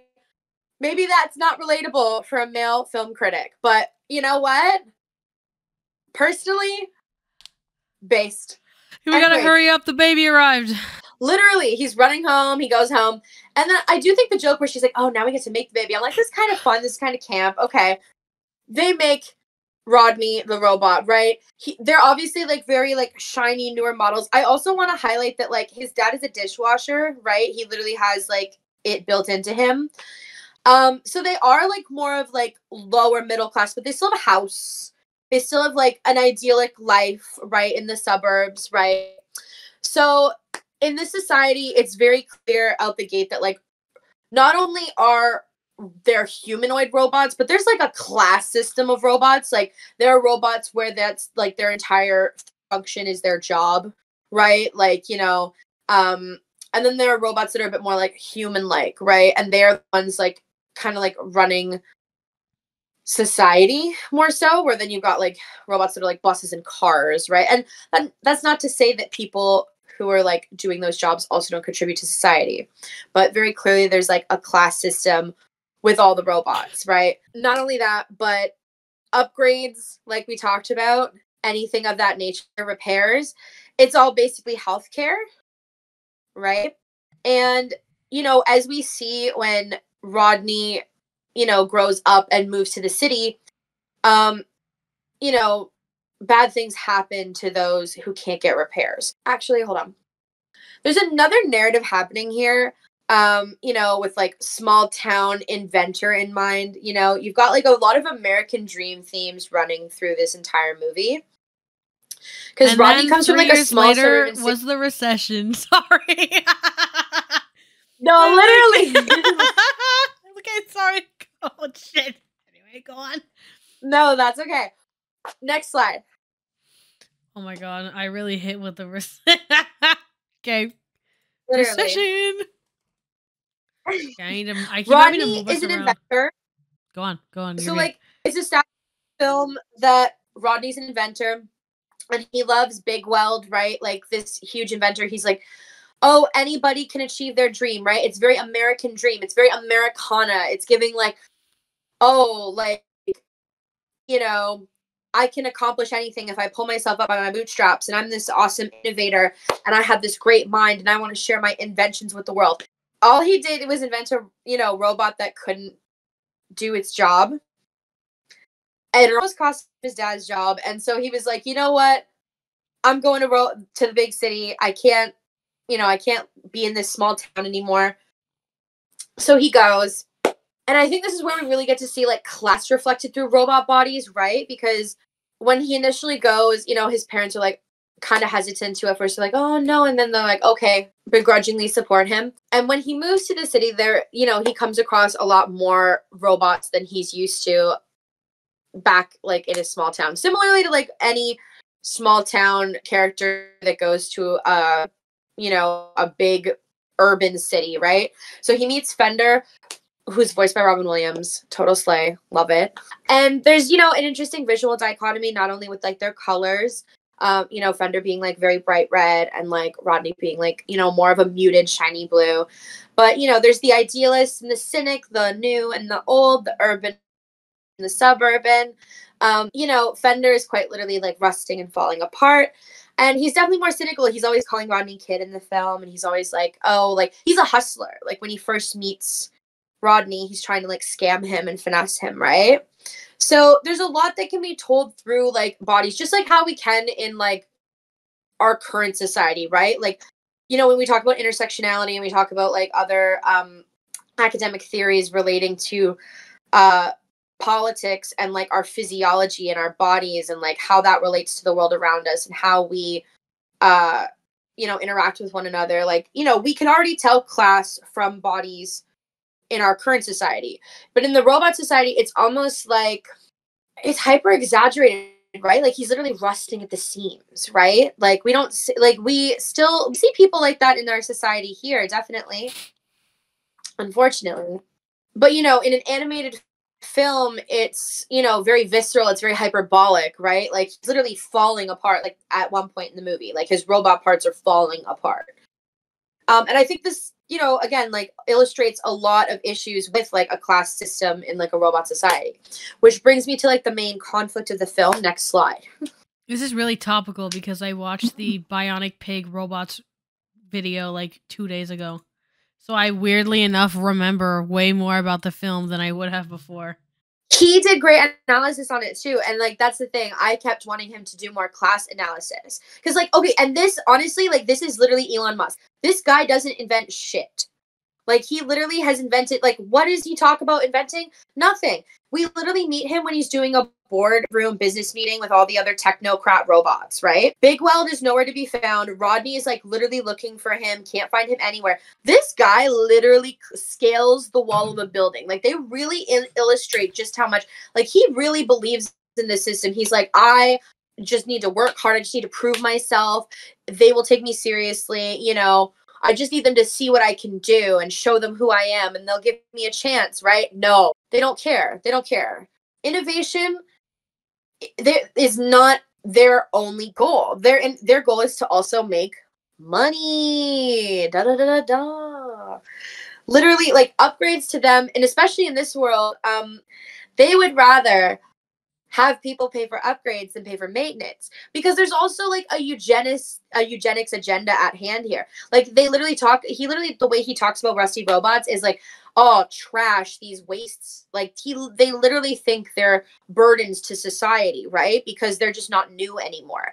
And I feel like that illustrates ageism and like disability politics as a whole, like so well and articulately for like a audience of children, right? Like you can literally see how, you know, their like eugenicist mindset is employed in this very like utilitarian technocratic way, right? And like this guy, he literally reminds me of Elon Musk. He's voiced by, I can't remember, it's like Paul something, but like, you know, sleazy car salesman, all that, right? Literally and cars, his main goal is solely literally cars. Like and his main goal is literally profit. Cars, like he looks like a Tesla. He literally looks like a Tesla. That's true, right? Like, and the yeah, because also like the skins, the metal, like it was a very what's it called? Like the futuristic design that they enabled was truly the one that it came to be in real life. You know what I mean? Like the sort of like gray, colorless, sleek, minimalist aesthetic. Oh, crazy! Oh my god, the degree is buzzing. I'm getting that. And here's the other part too. When we consider the fact that like parts are people in this society, that they're taking like literal live robots. There's scenes where they're chopping up like partially live robots and taking effectively their organs, right, to make new parts to sell to people. This is like Soylent Green on freaking crack. Like this is like, and you know, I was reading an opinion piece from somebody on this who was talking about this too, and they were like, oh, well, it makes sense in their society, like clearly. And I'm like, no, like the way that the robots react in the movie, like it felt like the person didn't even watch the movie. I should have linked their article and talked about it more, but I didn't have time and I wanted to film. So, you know, like the robots react like they're horrified when they find out about this. You know, there's collective outrage. They can see like the, you know, immorality with this kind of decision, right? Like when they collectively find out towards the end of the film. So like this is not like a thing that has widespread approval. They're just trying to manufacture consent through you know, pushing upgrades and withholding maintenance, right? Because once they don't sell the part anymore, the robot's just going to go there anyways. Like, I love this. Aunt Fanny and her rainbow co-op. Her Dumpy. Yes, I remember. I almost put her rainbow polycule, but I was like, oh, well, they're not dating. I don't want to like, I don't want to joke about that. Girl, I also love that all your images have like 6 pixels. Like, thank you. I've been kind of obsessed with the resolution. I like genuinely think it's funny. Like, okay, you may continue. Thank you. So I think another important aspect of this movie is we'll go back to the coloring too, because you brought up that, and like that's in my next slide as well. But color also casts like a very important dichotomy over this film, where like, you know, like technocrat, like you said, like all of the robots, even the love interest of Rodney, she's gray. She's voiced by Halle Berry. I can't remember her name. All gray toned, you know, monotone. Even like the ad they're presenting in the boardroom meeting, it's very much so like mimicking iPhone and like Apple tech, right? Like they were very much so like going off of the Silicon Valley aesthetic, right? When they were animating. That was a very intentional thing, because Blue Sky Studios actually wasn't owned by any big conglomerates at the time, or it may have been independent with this film and then recently acquired by Fox. Don't quote me on that, because it was owned by Fox before Disney absorbed them both. But it's not like there was like a super like there wasn't a giant conglomerate behind this film, so we can't really, you know, say that like we can't really give this credit to Disney, right? Like this kind of class analysis in a film, similar to like Chicken Run and how there's class analysis that can be derived from that, existed in like smaller like animation houses in like the early 2000s, right? Like they're you know, they're definitely calling out they're more likely to be calling out capitalism than current films or like pieces of animation would be, you know? It's also interesting probably because yeah. No, go ahead. It's also interesting that, like, again with the color thing, in the sense of like that the dinky old robots are like bright red. Like even Rodney is getting to be a little bit less colorful, but still definitely has like the bright blue. But he's a lot of silver and earth tone and kind of stuff. But then like the old one, whose name I've already forgotten, but Robin Williams is like bright red and black and very like Fender, very like high contrast. And then Fanny's got like blue eyeshadow, but robot version, and like the bright red and the makeup with like the super bright pink, like cheeks like mine right now. You know what I mean? So it's like the old that kind of expo in her body, right? She looks like a smegma kettle, or smegma girl. That's not the. Smeg. That's not the brand, is it? It's just Smeg.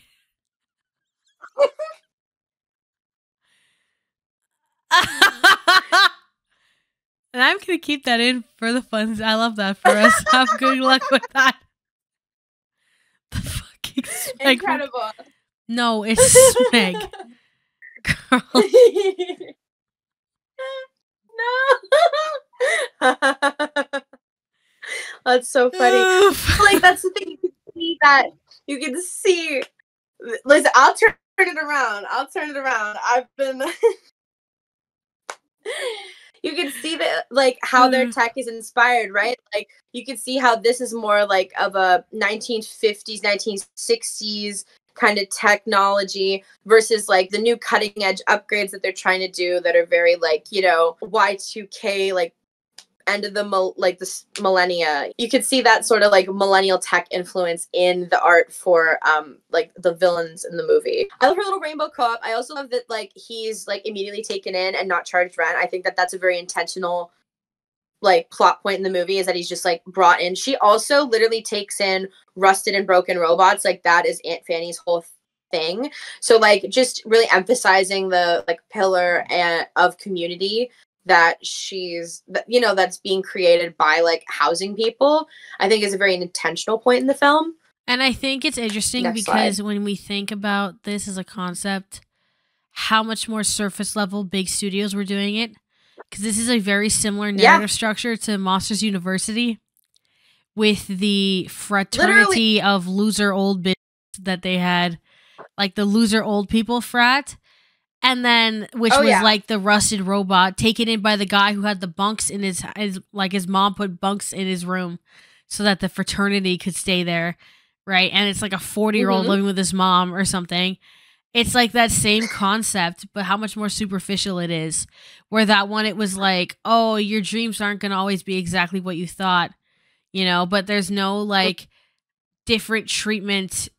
I guess there's a little bit of sort of like disability conversations that could be had, maybe, because there's also like the one with two heads with all the eyes, and there's like weird stuff with them. But like, it's still way more like there's way more levels with this that are more than just like arbitrary. I don't know. Anyway, next slide, I assume. And more than just tropes, like they're more than just a found family, right? And like they literally have a pride parade at the end of the film. That's another thing I wanted to emphasize too. Yay. Is that like, you know, when we talk about like another thing too, if you really want to like not only class analysis, but I can't get over Rod either. Yeah, literally. Okay. Me at the function.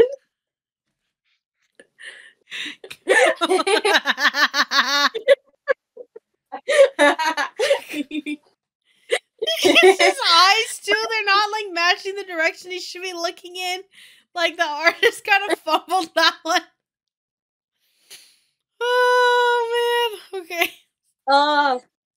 But tying back into intersectionality, you know, marginalized groups are often associated with like color. If we talk about like white supremacy, literally, like, you know, anything that isn't white or neutral is often seen as like, you know, that was the reason why a lot of African prints were considered like infantile or primitive, was because of all the bright colors, you know, like they historically were like scrutinized by, you know, colonial entities like the British and the French. But like, you know, color in those indigenous and like African tribes meant so much more than just that, right? Like there was an intentional, you know, color choice with the design of the robots, not just from the animators, but we can assume in the universe as a whole, right? Like you were saying, right? Like each of them, and like we're probably talking about with the Smeg kettle,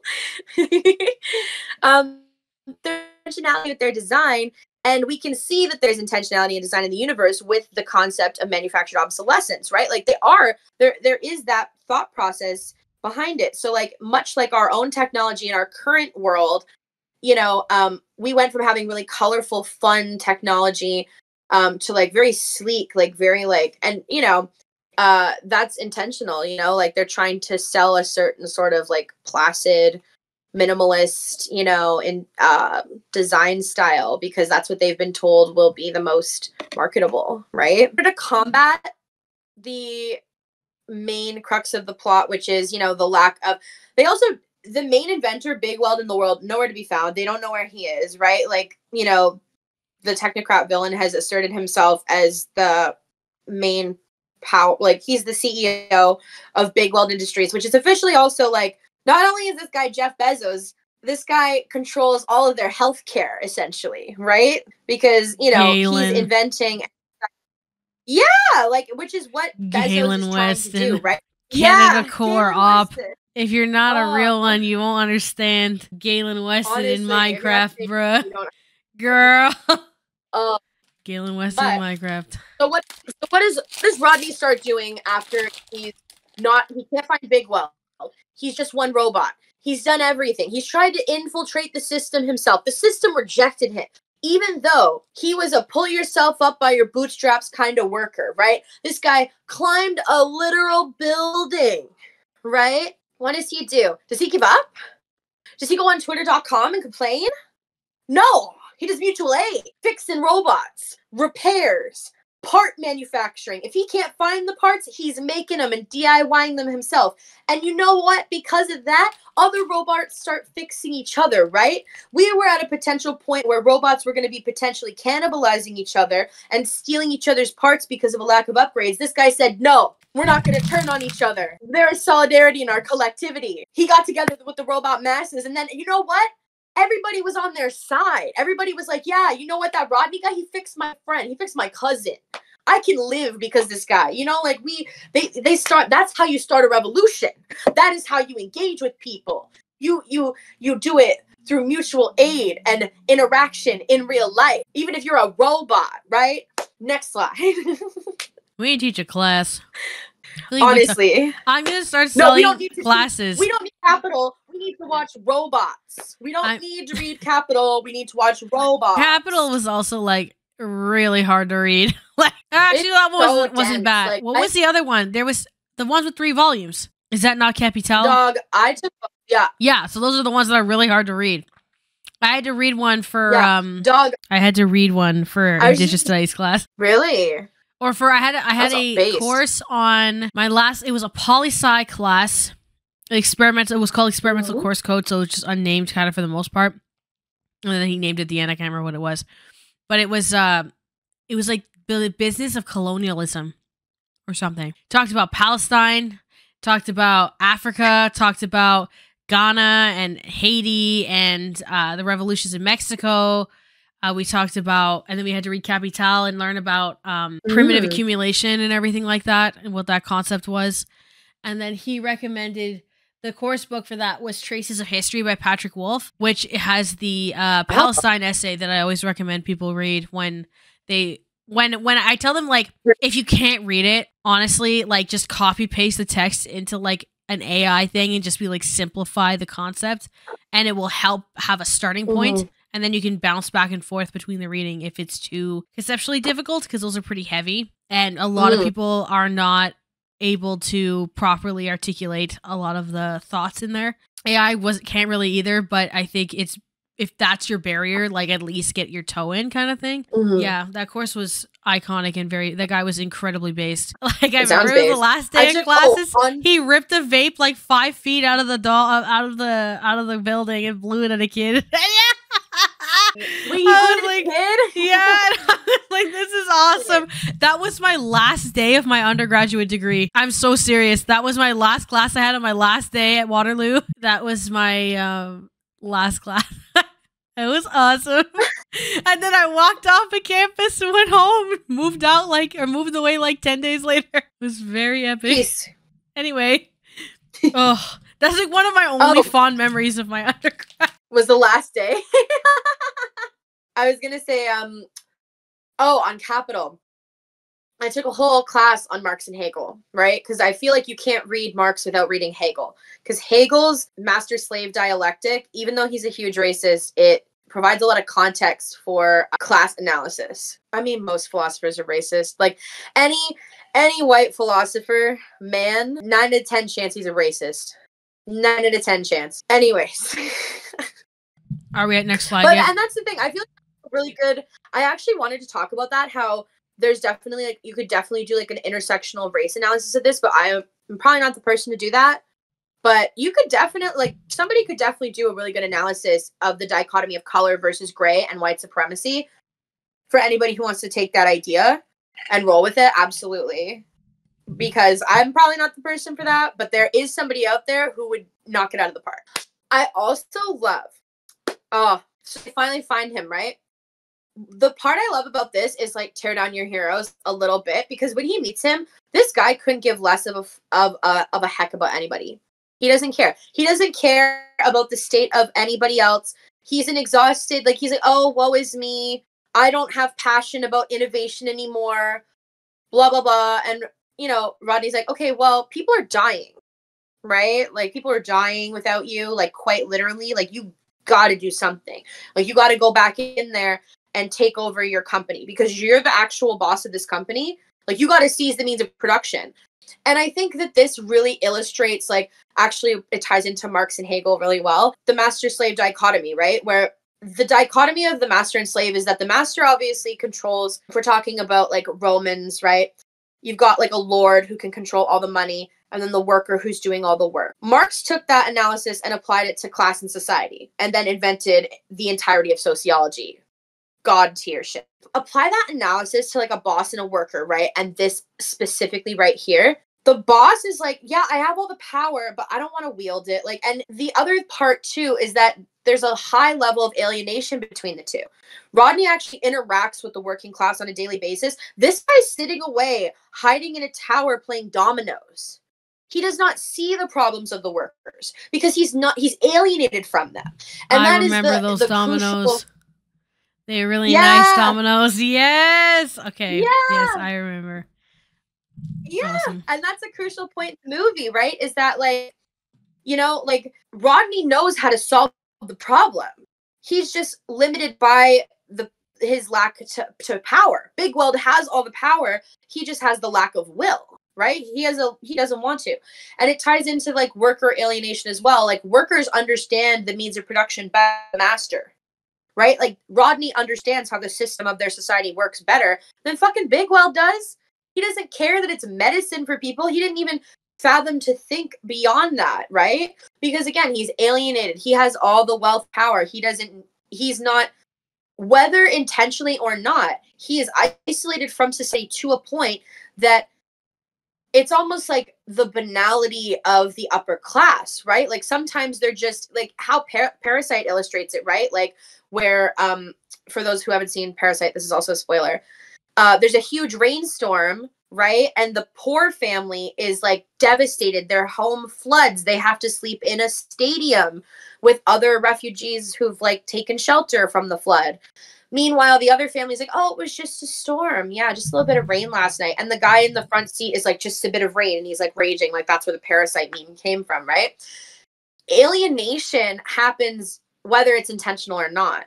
And that sort of ignorance is, for the upper class, enraging to the lower class, because like how can you just be so out of touch when it comes to the problems that the rest of society is facing, right? Like you do not have these problems, but just because you're not experiencing them doesn't mean that the rest of the world isn't suffering. Yeah, and the other part too is that like they really show him as like, you know, they leave and they're like, oh wow, whatever. And then he eventually comes and is like, you know what? No, he comes to, and partly because of Aunt Fanny, like we ain't gonna lie, like he did it for a bit of that ass. Like, you know, he really did. But you know what? Never underestimate the power of a bodacious woman. Overall, through the collective action of overthrowing the venture capitalists, are they able to mend society for the betterment of everyone and all of robot kind, right? You know, because even at the end of the film, so, you know, they all band together and they all tear it down. When the initial, like, Rainbow Robot crew is fighting the villains, they're almost on the brink of losing. And it isn't until the rest of the robots, like, band together and outnumber the rich upper class robots and, like, the chop shop lady. I can't remember her name. She's also kind of a queen. Like, her eyebrows are kind of... Like, even though she's, like, literally committing, like, murder, like, her eyebrows are pretty cool. But that's the thing. They come together, and that's literally how they get... It's through the collective action, right? Like, and, like, the Big Weld, like, ping-pong, Rube Goldberg sort of, like, robot style. I don't know. Like, there's... At one point, they're riding his body, right? And, like, knock over the villain. But it's through everybody doing their part that they're able to achieve the robot revolution, right? All right. Yeah. Oh boy. Next slide. Or whatever Karl Marx said, or whatever. Next slide. Oh, Karl boy. Marx capital. Yeah. Lord help us. That's literally all. what he said. This ties into necropolitics because, and according to Wikipedia, because I didn't want to cite my course notes because I didn't want to commit copyright infringement. Oh, I always just cite the notes. I just don't like put their slides on screen. Oh, well, I didn't save their slides to begin with. It's notes I took. Well, I guess if it's notes I took personally, it's different. I don't know. I didn't want to get in trouble for academic content, right? So I just cited Wikipedia. But this, honestly, I think Wikipedia is always a good starting point for research. You know, you can find other sources. I linked one of the sources that I found from Wikipedia. I think. But it's also a good starting point to hard academic concepts that are gatekept by $6,000 a course. I have genuinely probably put on YouTube for free through my videos half of my Schmunder Schmaduich Mishmree from Schmotter Schmoo Schmuniversity in Minecraft. Like, well, that's contextualized through like something else, you know what I mean? But like I just restructured it a little bit, which is still fair use and adaptive, but I definitely like it was all stuff I learned there. Like, anyway, continue, my lady. But in necropolitics, it's basically a socio-political theory and an extension of like Marx. You know, it goes like Marx, Foucault, and structuralists. And then necropolitics is actually a pretty relatively new term. It's a postmodern term. Yeah, it's basically the socio-political theory of the use of social and political power to dictate how some people may live and some people may die. Personally, I think necropolitics is all politics because so much of our bodies are commodified. When we think about like one of the biggest like examples of that, we can think of, you know, abortion and access to birth control. You know, we're determining who gets to live and who gets to die. And people should rightly have that bodily autonomy. So I personally think necropolitics extends to all politics because most politics involve the body because politics is of the people and people inhabit bodies. Or, you know, whatever. I guess. I remember not fighting, but I remember arguing with a researcher when I was in graduate school about my social media job. Because she was like, you should not have much of a social media presence. You need to hide your data through XYZ. Da da da. And I was like, okay, but like, I'm commodifying my personality instead of my body and my time. And my personality and my standpoints and most of the things I stand for, really, to represent somebody else. I was like, the commodity is like, oh, I have to tell people I like Minecraft. Like, it's like, okay, you know, or I have to deal with ridicule that might be a bit more hyper specific than if I'm in a retail position, for example. But again, cost to benefit here is a little bit, you know, in favor of a position like this one. And that's why a lot of people are like, shut your mouth when a YouTuber complains about their job. Right? Which I understand. I understand that there are some, you know, distinctly unique points, such as those, like the way that like someone can harass you and find you in a lot of different ways and can like endanger you in very specific, unique ways. Like someone who's like mad at you at a retail store can't really get your address. There's like protections that are lost. Well, but for the majority, most people don't face those things even in the first place. A lot of those like safeties are like a lot of those issues can kind of come down to like what you've antagonized. And even then, most people are fine when that happens. There are very select few that have been put in significant danger. It's just interesting because of like the concept of the commodity. It's like, well, I can at least have a creative outlet as the commodity that also allows me to like work more or work less depending on my capacities. Sometimes I do 2 videos and a live stream in a week. Sometimes I just do a live stream in a week. Sometimes I just do a video in a week. Sometimes I don't do anything for 2 weeks, right? It's like, it is what it is, you know? It's kind of cool to think about as a concept, but also a little bit like just like disturbing in the concept of like, if I wasn't commodifying myself this way, what else would I be doing, you know?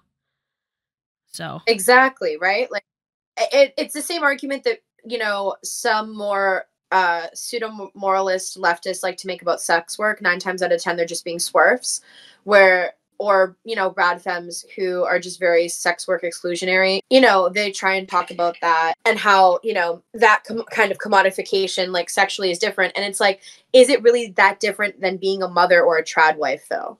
Truly. Because that's what Dworkin was talking about when she was writing. And like, that's what the whole like non-transphobic and sex work or exclusionary rad femme position is, right? Is liberating women from all of those choices.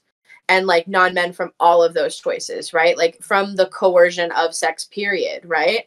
Because, you know, even if you aren't being coerced into sex work, how many women in offices have been harassed and coerced, you know, to get like higher positions? Like how many women get harassed in their retail jobs, you know? Like sexual harassment isn't exclusive. It was literally a common trope. Remember like how Forrest Gump didn't get put into like the school for handicapped children? His mom sucked off the principal. Forrest Gump. Forrest got not high enough in the IQ ranking. Mm-hmm. So to bribe the principal into letting him into the regular program, his mom had sex with the principal. Yeah. That's in the plot of Forrest Gump. Oh. Like one of the most like commonly seen movies and famous movies. In like at least West, like North American culture, at least. There's almost that like disdain for sex work almost arises from the fact that like sex workers are the ones that are actually like making men pay for sex, right? Because men, like sex is used like, you know, because that's the thing, like men want sex. Women are the ones that can say yes or no. Right? Like we are the ones who are like giving consent to sex, ideally, right? Like that's the thing. People have disdain for sex workers because sex work is almost like, I don't want to say it's like a black pill, but it's like looking misogyny right in the eye and grabbing it and saying, yeah, I know that you want to, I know what you want. I know you want to objectify me. I know you want to like, and you know what? You know, it's taking it back on your own terms in that regard, at least, but really nobody has any freedom in a capitalist system when it comes to work. Like we all have to work. That's ideally, like, that's why we should strive to have no work be coerced, ideally, right? Like, or, you know, you shouldn't have to work to survive. Everybody has to work to live unless you're disabled and can't work, right? Yeah, like people, you know, anyways, it ties into necropolitics in that regard. And I actually was happy to do a little bit more research on Achille. I can't remember the pronunciation of his last name, but he's a Cameroonian historian, and he talks about how different forms of political violence impose social or civil death. He talks about like, you know, how colonial nations have you know, utilized, or just nations in general, and how they'll determine who has rights and who doesn't. It also ties into like how nations choose to expose their citizens to mortal danger and death. Like if we talk about the pandemic, that's necropolitics. Like how all of our like governments chose to handle that, that's necropolitics. Like Joe Biden, Donald Trump, Justin Trudeau, all of the politicians choosing to, you know, not be honest about COVID regulations, or like, you know, choosing to like reopen, you know, early. I don't think Trudeau actually did that. I think that's more of a Doug Ford thing if I'm thinking more about Canada. But like we're talking about national leadership, like both Trump and Biden have fumbled the bag with the pandemic entirely. You know, like it was a failing on parts. You know, like people are still suffering with COVID. Like it's literally, you know, it's a form of necropolitics because, you know, the government is choosing whether they are intentionally doing it or not. They're choosing who to expose to death and who not to, you know, and most of those people are, you know, people who've been doing essential work and other vulnerable people, right?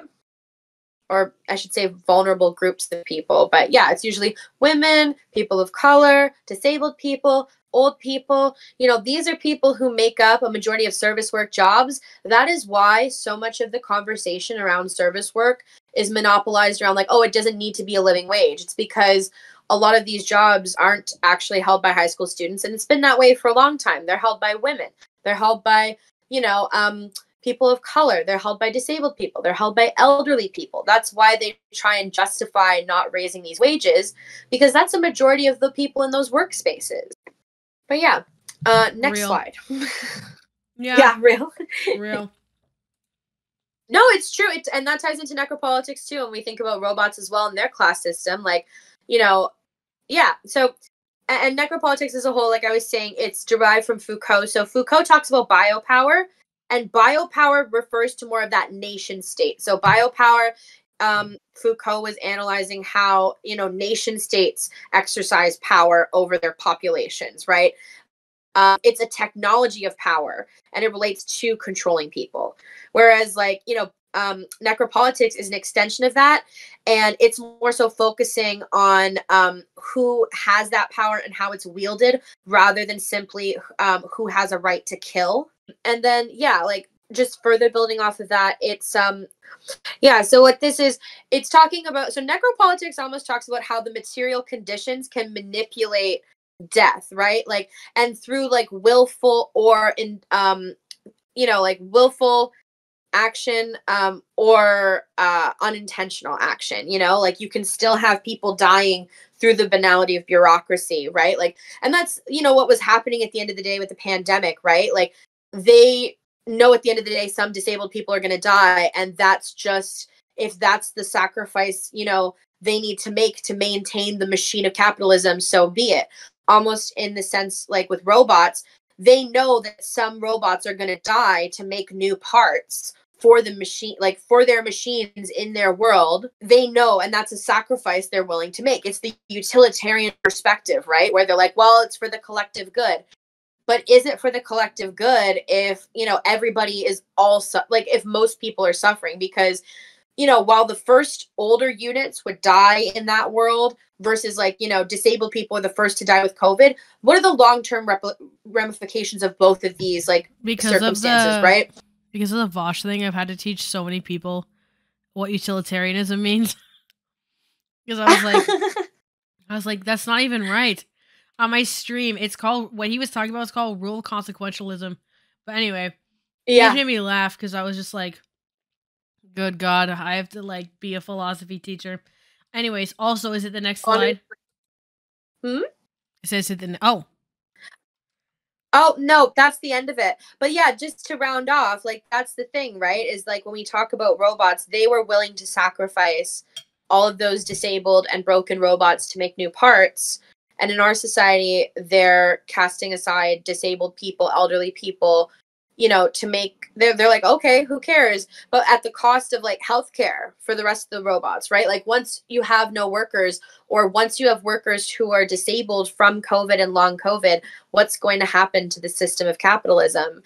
And sooner rather than later, we have to band together. And honestly, like, because that's the thing, I've become pretty disillusioned with a lot of electoral politics. Like, I'm still gonna vote for the party or representatives I think will do the best job. I don't think complete civil disengagement is the solution, but it shouldn't be your only focus. And mutual aid through and collective action is, we can accomplish so much through all of that. Case in point, robots. And you know what, I think I'll just like round that off. This will be my my thesis. There's a reason why robots were able to unionize and unify before humans were able to. And that's because they were willing to put aside some aesthetic differences. And that's all I'll say. You know, of course, tech would unify before. I used to say that all the time to my grandma. I'm like, oh, I feel like the robots will have a revolution before we do. And I think robots is a perfect encapsulation of that sentiment. Thanks for listening to my special interest rant. And of course, I cited my sources. I cited Wikipedia. Illuminati would never. Not in the video, anyway. Okay. No. Just at like the 20th citation on the Google Doc. All right. Excellent. A lot of... Thank you. Very interesting conversation. I was eating noodles at the end because I've been at my computer for like 9 hours today. And, yeah, I guess it makes me, I guess, I don't think about my children's movies like that critically that often. Because I just, like, don't care to, usually. Now watch Chicken Run. Thinking about, like, Up. I'm thinking about, like, Chicken Little. Uh-huh. Chicken Little. Oh my God. Chicken Little is like a play on like the Rapture, right? Like the concept of the Rapture, isn't it? More or less. It's like the sky's falling. Well, the sky's falling. The world is ending. You know? Like Chicken Little is Revelations. Yo, is that the next? Yeah. Is that the next? Well, I'm saying that like it's obvious, and you're an idiot if you don't think Chicken Little is Revelation. I Anyway, haven't seen Chicken Little in like literally 20 years since it probably came out. oh man, goated movie. I think. Well, I'm trying to think. I liked Bolt. That in that same time frame. Atlantis. Not even in the same time. Not even in the same fucking league as Chicken Little. Bolt. Be for real. Be serious I for a didn't minute. like it. Like. Mm-hmm. It was just like I was like, oh, it's cute. It's a dog. You know, it's background music I can put on, or background noise I can put on while I hang out with my cousins. Chicken Little had a giant pig character that stuffed himself in a tiny little car, and he helped the kids get to the place to intercept the aliens, so the world was okay. And then Chicken Little gets adapted into a movie called Chicken Little. And they get like a big beefy celebrity chicken to play Chicken Little. So Chicken Little's like shredded and ripped and gigantic in the Chicken Little movie that they show at the end of Chicken Little in real life. It's awesome. It's a good movie. Disney Plus, so I guess I have something to watch. I don't have Disney Plus, unfortunately. It's like the only one that I didn't like sell my soul to. I have like Discovery and Crave and Paramount Plus. I wanted to watch South Park. So this is where we end our little return episode. I hope y'all liked it. And links for everything will be in the description, including Elle's socials as whatever ones she wants. And then I will also link my PowerPoint as a file for y'all to utilize if you so desire. And then we'll talk about Jeffree Star probably, as long as nothing crazy happens in the next week, which I always say something like that. I have a video planned like that. There's so many. I feel like there's so many in the ether of my conclusions that like I've mentioned that I'm gonna do, and then something nuts happens, like the Colleen Ballinger ukulele video or something, and it just never happens. So this was just a fun little video, kind of in between my bigger videos. Something I would like to do a little more often too, along with my streaming wimmies. So you kids have a great day wherever you are. And I guess we'll see you when we see you. Bye! Guess who's back from jail? Oh my God, you're free? That's right, baby. Daddy's home from prison. Yay! Welcome back, my king. I've been dreaming about this moment for the past 16 years. Well, you did commit horrendous tortures. Yes. And I missed you, my love. Darling, what is your location? What are you doing right now? Tell me right now.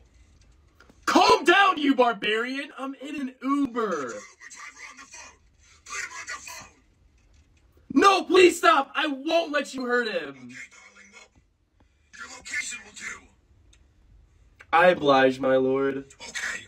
Just know, Daddy's back from jail, and he's coming for you. Worship me.